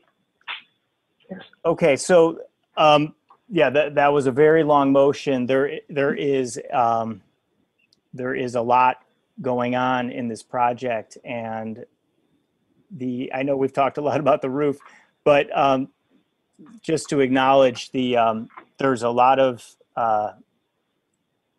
historic preservation going on here, just with preserving, I guess, rehabilitating the existing structure, to as was mentioned by the applicant. So I just want to chunk this up here. If there is, and also I just want to mention that the application itself is extremely thorough, very detailed, and there's great drawings, and especially obviously with the design intent, the renderings are so appreciated because it really is so helpful for us. So thanks for submitting such a great application. So just to kind of guide the discussion here, are there any comments on, I'll just say everything except the entry addition and roof? I don't even, let's not even talk about the entry addition or the entry addition roof at this moment. Any other aspects of the project that anyone has a comment or question on? All right. It's not surprising because the application is so thorough and the staff report itself was so thorough, and I think it's clear that everything else is meeting the guidelines in a very clear way. So then that brings us to the addition, and I don't know if we want to talk about the addition separately from the roof, but I think it would be helpful because it kind of can be taken separately because we do have the issue of the location. It's an addition. It's not an addition on the rear. It is an addition on the side. So it's and as Commissioner Quijano stated, it seems to align with the parapet, but the applicant, where it aligns with the parapet is actually lower than the front parapet. So that was informative and interesting from the applicant. But does anyone? I'll hand it over to anyone who has comments or questions on the on the entry addition itself. Maybe we can leave the roof off for the time being. Okay, so this is Commissioner Epperson. I can, I guess, start on that. So I probably going to talk about most of it all together, roof and addition itself. I do think size, scale, and relationship, it's actually quite large. I'm trying to look in the documents for, dimensions, but proportionally it looks to be the actual addition itself. The width of it is almost about the same, almost about half of the width of the existing building. Not quite, but it's close. With it being the same height as the existing building and abutting right up to the existing parapet line at the location that it does, I think those two factors, the massing and that it's set so far forward, is starting to detract for me from the original building. I think that Commissioner Quijano started to bring up a couple of points that we usually look for in additions that help just to kind of separate that addition from the existing building and scale it down a little bit more, which one would be definitely the roof height is lower than the existing roof height or parapet, and that we usually request some sort of a step back. Whether or not, in this condition, it would be something that had more of a recess for a little portion at where the two buildings adjoin. I do think that this design overall, I think it is differentiated in its, window treatment. It's the types of windows, their proportions.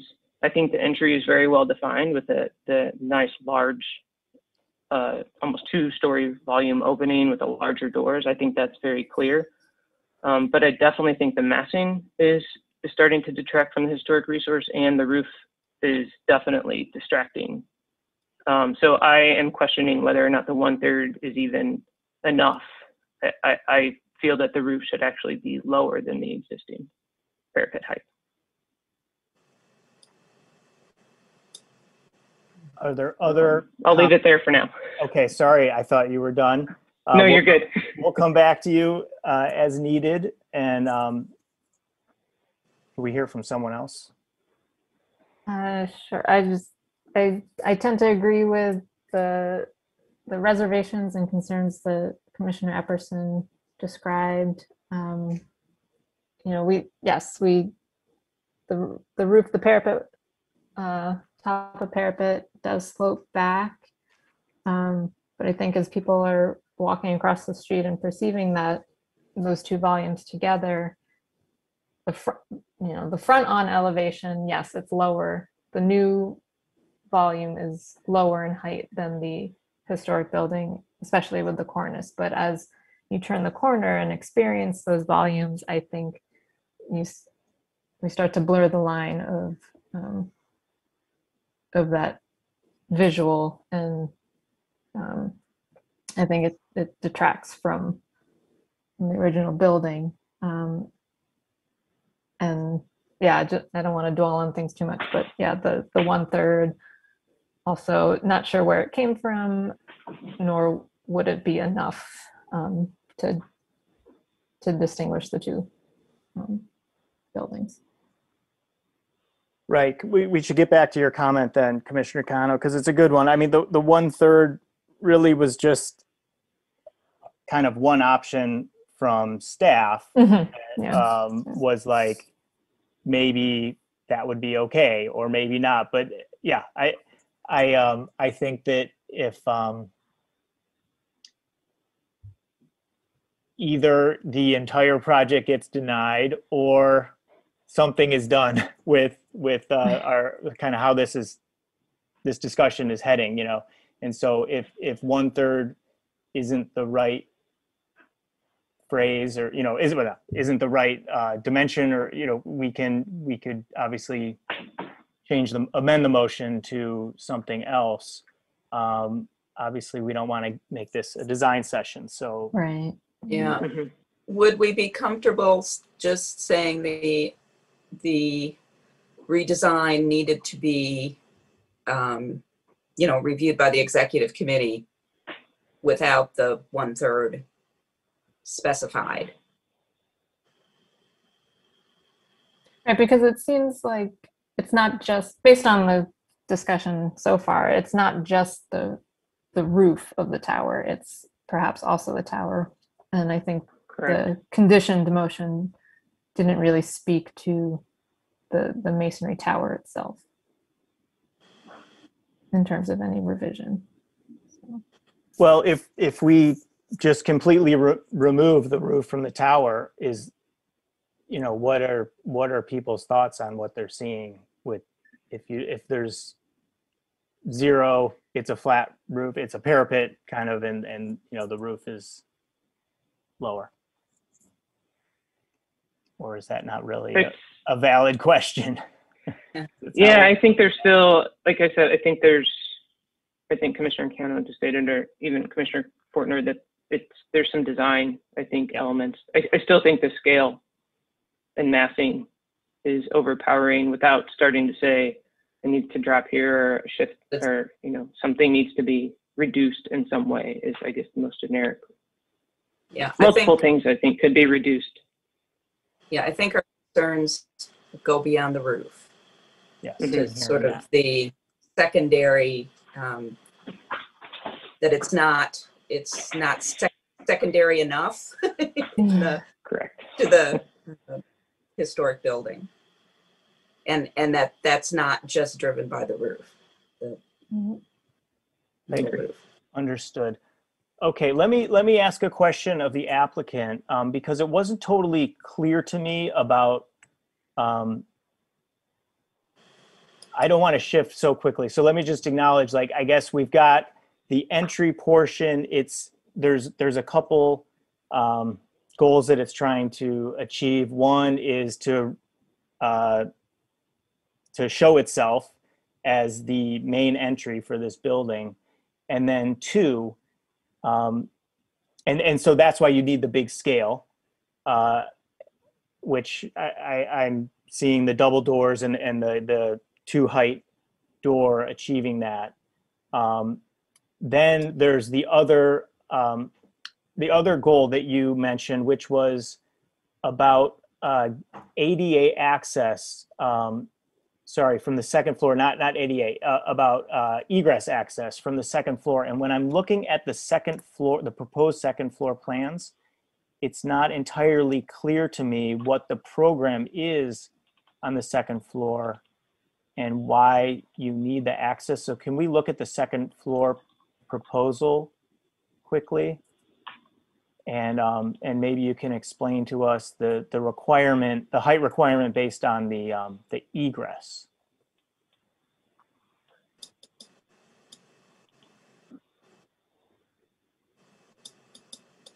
I'm not seeing what program, unless there's 2 floors of worship. I assume that the worship was a double height space, but that might have been a bad assumption, and there's actually 2 floors called worship. Would you like me to comment? Yes, please. The worship portion is at the second floor, and the first floor is kind of a multi-activity space. It's a little bit overflow in terms of worship, but it's kind of everyday multi-purpose space. So if you look at the windows on the second floor in that perspective of the stair lobby, the height of the windows, for some reason, the top of the window is slightly under 6'8". And so what we are proposing is that as a second means of egress from that worship space, people have to exit through the wall onto a balcony, and they have to turn and go down a winding set of stairs to get out. When they step out into that space, they need an 8-foot clear by code height. So that 8-foot clear is about the top of the brick arch around the opening. So that would kind of be a minimum height, but that's the ceiling height. So then we have to have ceiling structures. So, you know, we could probably bring the brick portion of the building and a flat ceiling down to about 12 inches below the parapet, and still make it work, but we couldn't go much lower because then we wouldn't have the required 8-foot clear head height.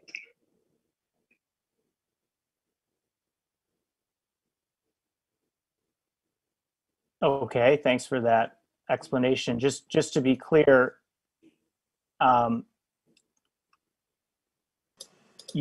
okay, so now I'm a little confused at what I'm looking at. Did you say say that the last part again? How far below the parapet height can we go? Because I'm thinking that we could drop the brick portion where it turns from brick to metal roof. Yeah, we could drop that line about 12 inches and then be confident that we could put a structure, you know, a roof sandwich in there, and then still get an 8-foot height inside on the balcony. Okay, so is what you're proposing, would we see the roof, or the roof would be behind a parapet and it wouldn't be a roof that we would see? It would be, yeah. I mean, if we're not going to do 1/3 and have a small mansard roof or something, then we would just consider that the parapet height of the stair lobby addition, and the roof would be flat behind it. Right, okay. Well, it seems to me that proposal would it be sitting much better with some of the concerns that we've heard so far. So does anyone want to comment on what they just heard from Gary? I agree that it's kind of heading towards a more amenable proposal, but I think the officers would still need to see a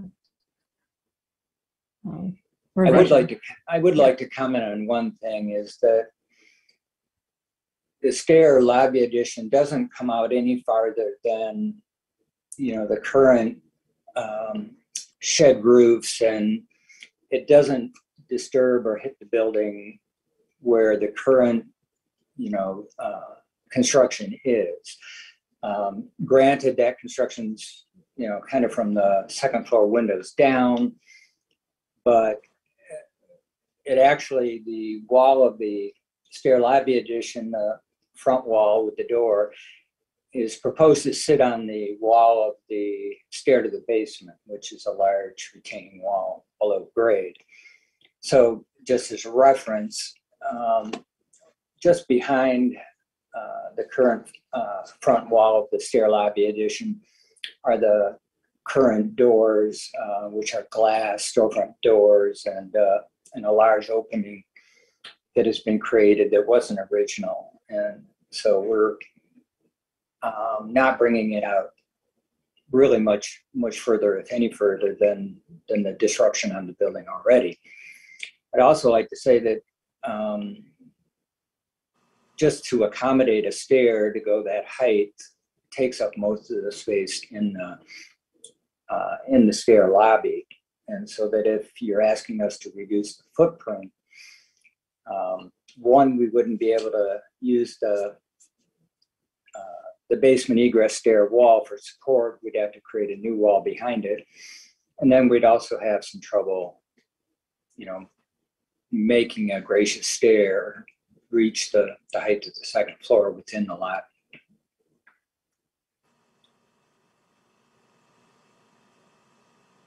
Are there any other comments? Or I think that if not, we can maybe talk about amending the motion and then continuing discussion. But before we do that, are there any comments? It seems to me that we should amend the motion based on Gary's quick thinking to talk about the height of the new stair lobby roof being at a maximum 12 inches below the height of the existing brick parapet? This Commissioner Epperson, I have, Yes, I guess, one follow-up question for that. Yeah. So if I'm looking either at the rendering, of that north view and even just the north section elevation, if the stair tower or main entry lobby, if that does get reduced to just 1 foot below the existing, then there's also that existing there, the new addition in the rear would then start to peak out, which maybe that's acceptable, but I just want to be clear if we're going forward with some sort of dimensional adjustment, if that's, there's other things that are going to be impacted, that either we talk about that now, or if we feel like that's okay. Or is there a possibility if this stair tower reduces to 1 foot below, what happens to the addition in the back? Can that also reduce, or does that need to stay the same height? I believe it was our intention to always keep that addition in the back lower than the tower. If we drop the tower 12 inches, we would either keep that addition at the same height or try to slightly lower it to keep it below the below the stair lobby addition. Okay. I guess I start to get a little bit concerned when we're asking so many moving parts to be put into a motion. If there's a way that we feel like we can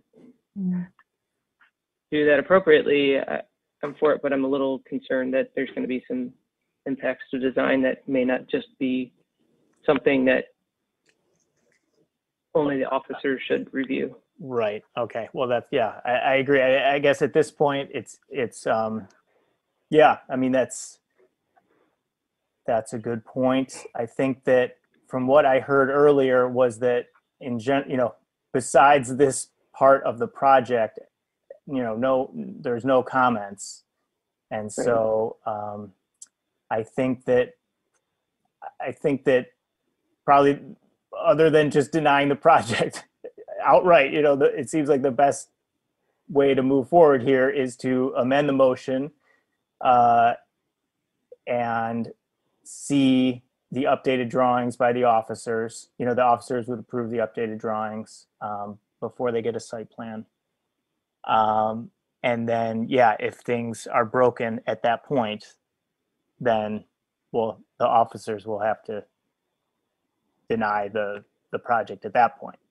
But it just, yeah, I guess I'm proposing that we move forward with amending the motion unless someone has, a comment in another direction. Okay, so other comments, and there could be more discussion after we amend the motion, obviously, but I'm just wondering, are there, before we amend the motion, are there other comments? Just kind of a clarification question for Commissioner Epperson. So was part of your concern of this motion revision now giving that specific 12-inch max, because not knowing, how it may impact other adjacent construction? Are you looking for a way to get to the intent of our condition without, saying like, what if it needed to be a different dimension or something, was that part of your comment at all? Yes, that's, I guess, I'm sorry if I'm not being clear. I guess my concern is that there's the height is one thing. I understand that I'm concerned that, okay, if we decrease the height, that's going to have other impacts on other parts of the design, which I think has been stated clearly, but I'm not sure, I guess, and maybe this is the way that I'm viewing the the project and the guidelines that just that reduction is going to be enough in the massing. And that there may be other design impacts that would need to be reviewed by the commission and not just the officers. Okay, I hear you. And so let's have that discussion. Let's amend the motion, because that's going to move us forward.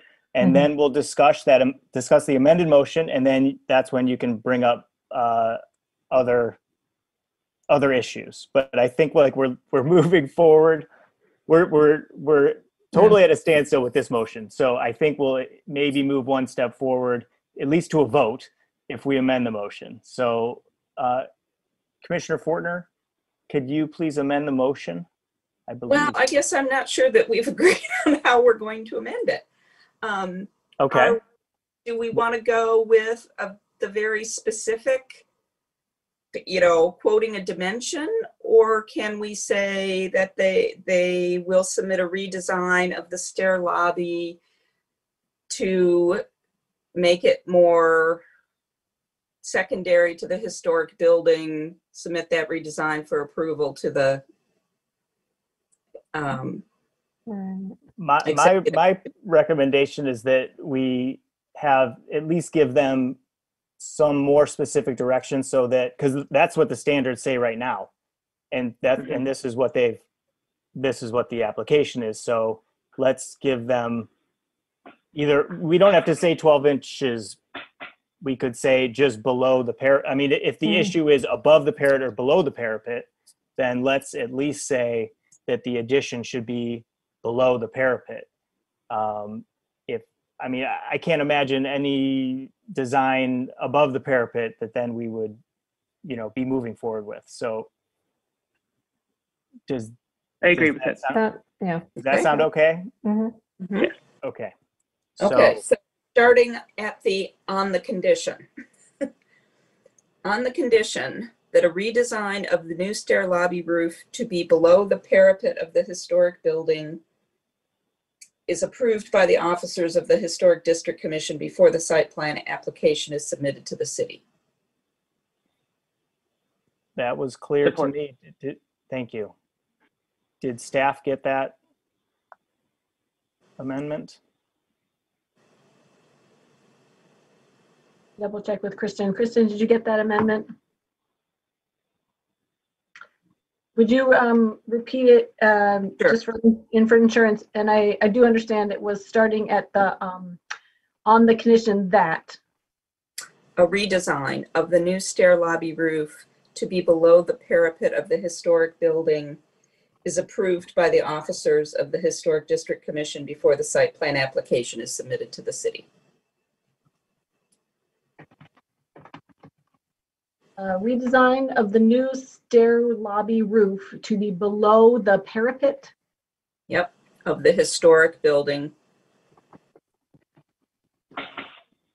And then picking up is approved by. Is approved by. Okay, yes, got that. You both for that. Okay, so now we've got a motion that seems more in line with most of the discussion, but there are still some kind of outlying questions about just I guess the location of the addition and the scale. So let's hear those so we can get those out on the table and kind of get through to the discussion.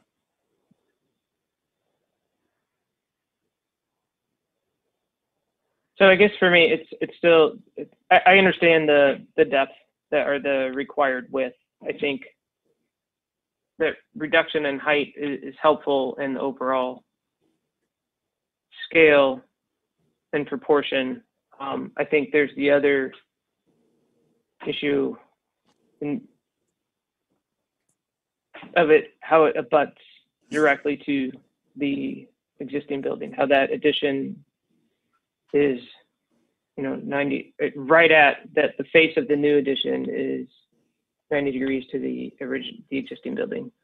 So I'm just trying to work through, is that going to be maybe it's enough of a differentiation that it's, you know, the design itself, I think, differentiates. But again, is reducing the height going to help in that scale? I'm not quite convinced yet that it does. And I don't have much more to say. You know, there's a couple of ways we've seen this where there's like a little bit of a hyphen in between the existing and the new that really kind of distinguishes a little bit more, at least could reduce the scale of that front facade. I think the protruding archway around the entry helps immensely with that.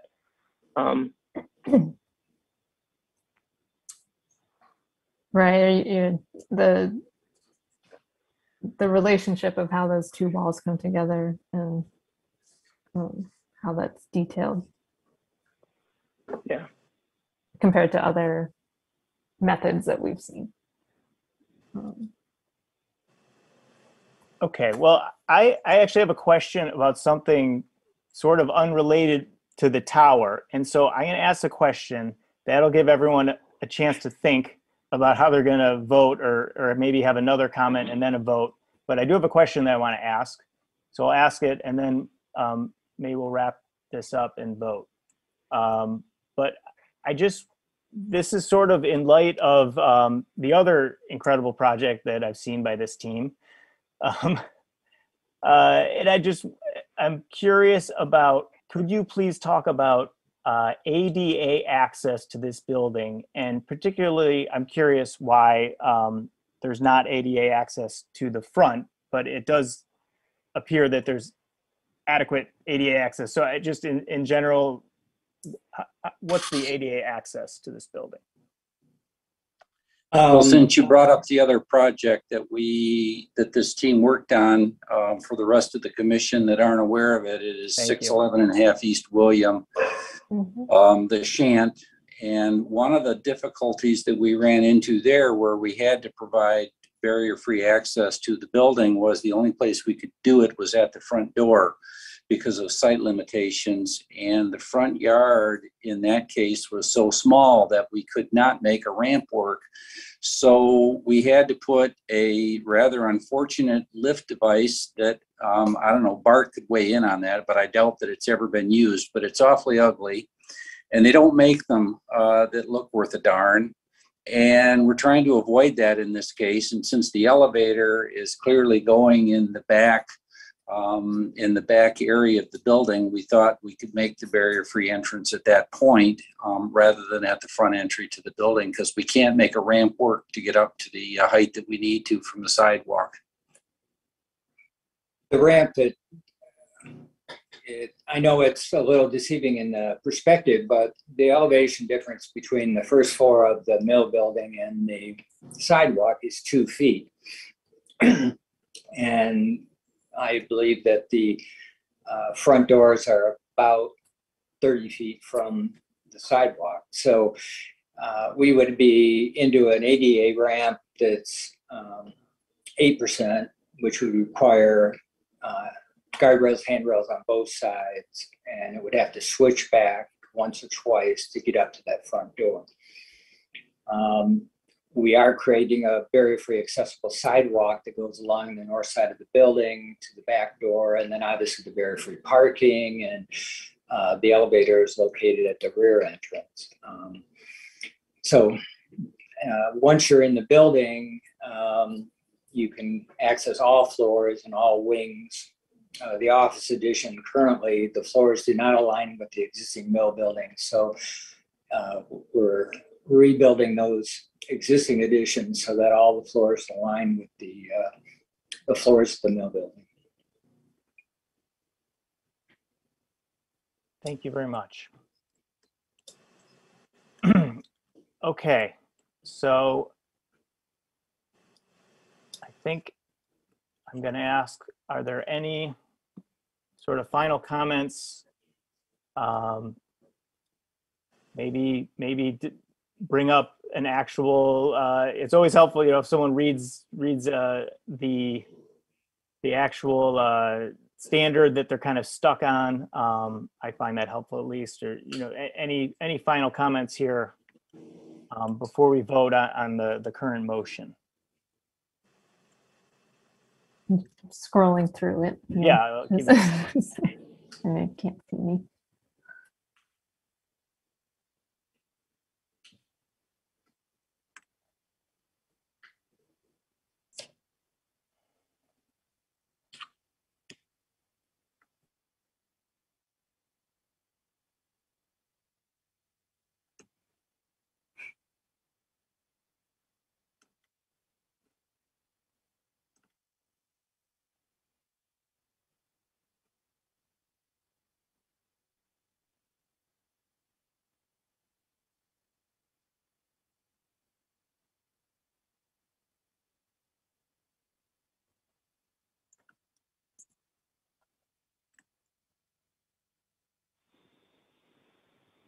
So I have, I guess, two that maybe pose guidelines for all additions.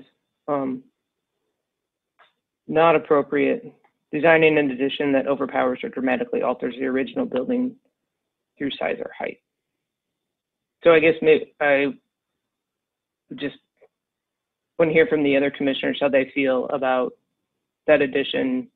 I'm feeling like it's a little bit overpowering, but I'd like to hear what other commissioners think about with the modifications.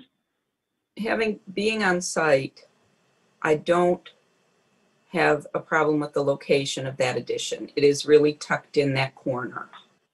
Okay. The only concern I had was with the roof.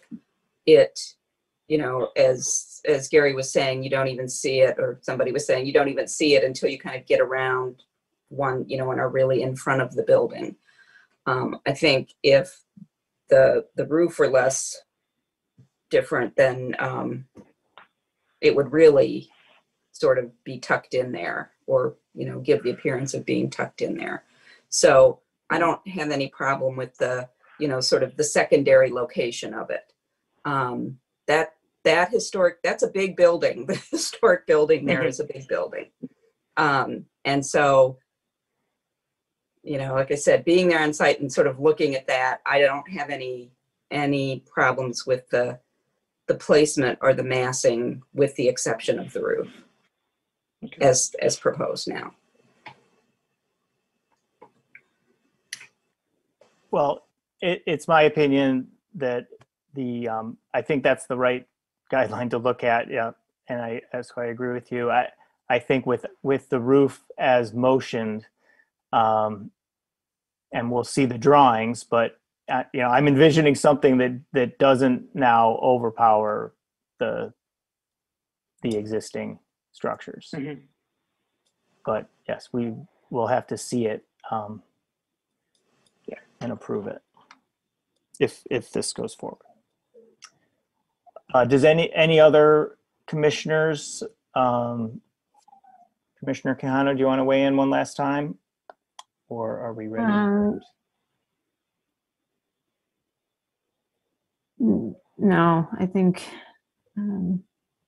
we've addressed one of the major concerns with this revised motion, and we'll see what is brought forward. Okay. Well, it was a thorough discussion, but let's vote right now. So all those in favor of the motion, please say yes. Yes. Yes. All those opposed, please say no. Okay, the motion carries. Your application has been approved. Please note that you must apply for any required permits from the city before beginning your project. And I just want to make sure that it's clear, like the timing, you know, what it says in the amended motion. Does the applicant have any questions on dates or anything like that, or is it clear? No, I appreciate the motion and thank you for the vote. I look forward to bringing this back to the executive committee or officers, or however you term it. I think we're pretty clear on what we need to do before we go to planning. Okay. Very good. Thank you. Thank you. Thank you. Thank you very much. Okay.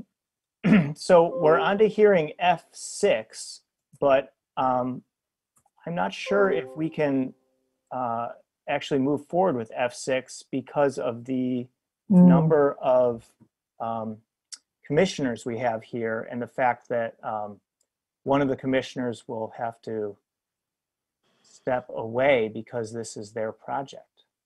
Yeah, I believe we won't have a quorum. So I we do probably believe still have that- to have a public hearing. But I was just going to mention that I do believe we Yeah. need a public hearing opportunity at least. Yes. Would the commission like me to give the staff report anyway, or maybe even just do a 1-minute introduction? I'm comfortable either way, but considering the hour and that we need to postpone it, I leave it up to the chair. I just want to confirm that everyone's in agreement that we do have to postpone it. That's right, because we'd be at 3 commissioners. Right? It cannot be Yeah. passed. Yeah. It would be an Also, automatic denial. I just have a question about that. If there's a public hearing, I still need to, this is Commissioner Epperson, I still need to recuse myself, correct? So is that, at that point, how does that? Probably. I think during If we the, don't have a quorum, it's just a logistical Can you hold question. I think that, for I think Zoom it needs to. purposes, Kristen will move you into the lobby. So I think that you'll be able to hear, but to us, you'll be gone. But we'll bring you back in then for the remaining items of the agenda. Good. Was that the question? No, I guess the question, Because there it would wasn't only be exactly, 3 but I don't think you members. can do, sorry, go ahead. No, sorry. Can the meeting still continue with 3 members? Or 4 members That's the present? question. Like that's not a quorum to vote, but can the public hearing still be held? Is that your question, Anna? Yes. I have the same question. So what do you think, Alexis? Well, honestly, I don't know. I think that in the spirit of transparency, I feel it's safe. I would open the public hearing, and just in case, I don't know if there's any participants. There are no callers currently. Okay, yeah, but I would say in the spirit of transparency, I don't think we can go wrong with opening the public hearing. We're gonna do it over again anyway, because it's postponed. I no discussion or right vote. Yeah, I'm going with more common sense and gut. I don't actually know. Let's do it. Okay. All right, Anna, I will move you back out. Okay. All right, so we're just going to go right to the public hearing on F6, 621 East William. We'll skip the staff report and the review committee. Although just for the sake of the record, I'll just introduce and say this will be a public hearing for 621 East William Street in the State Street Historic District. It is for exterior lighting on the William Street side of this building. Very good. So the public hearing is open now. Do we have any callers, Kristen? No callers. Okay, so then we will close the public hearing. And that is all that we're going to do for this hearing, unfortunately. And that is the last hearing.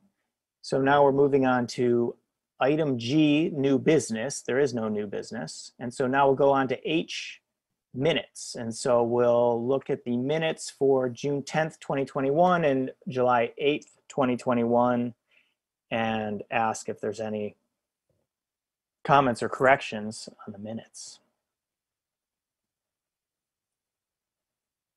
I have no comments or corrections. Okay.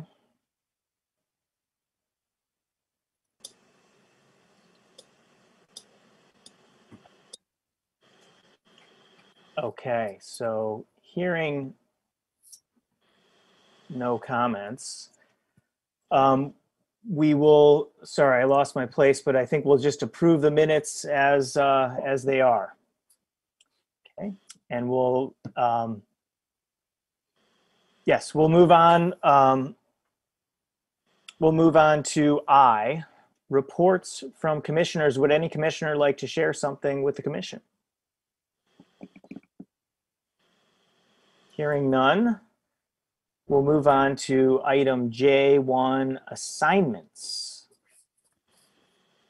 So, Ms. DeLeo, this is where we get, Ms. Thatcher usually signs people up for the next review committee. Yeah, I believe that Commissioner Ross has already volunteered, so I'm just looking Yes. for one more volunteer.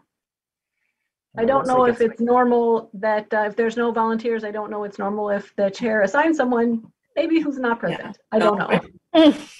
I can do it.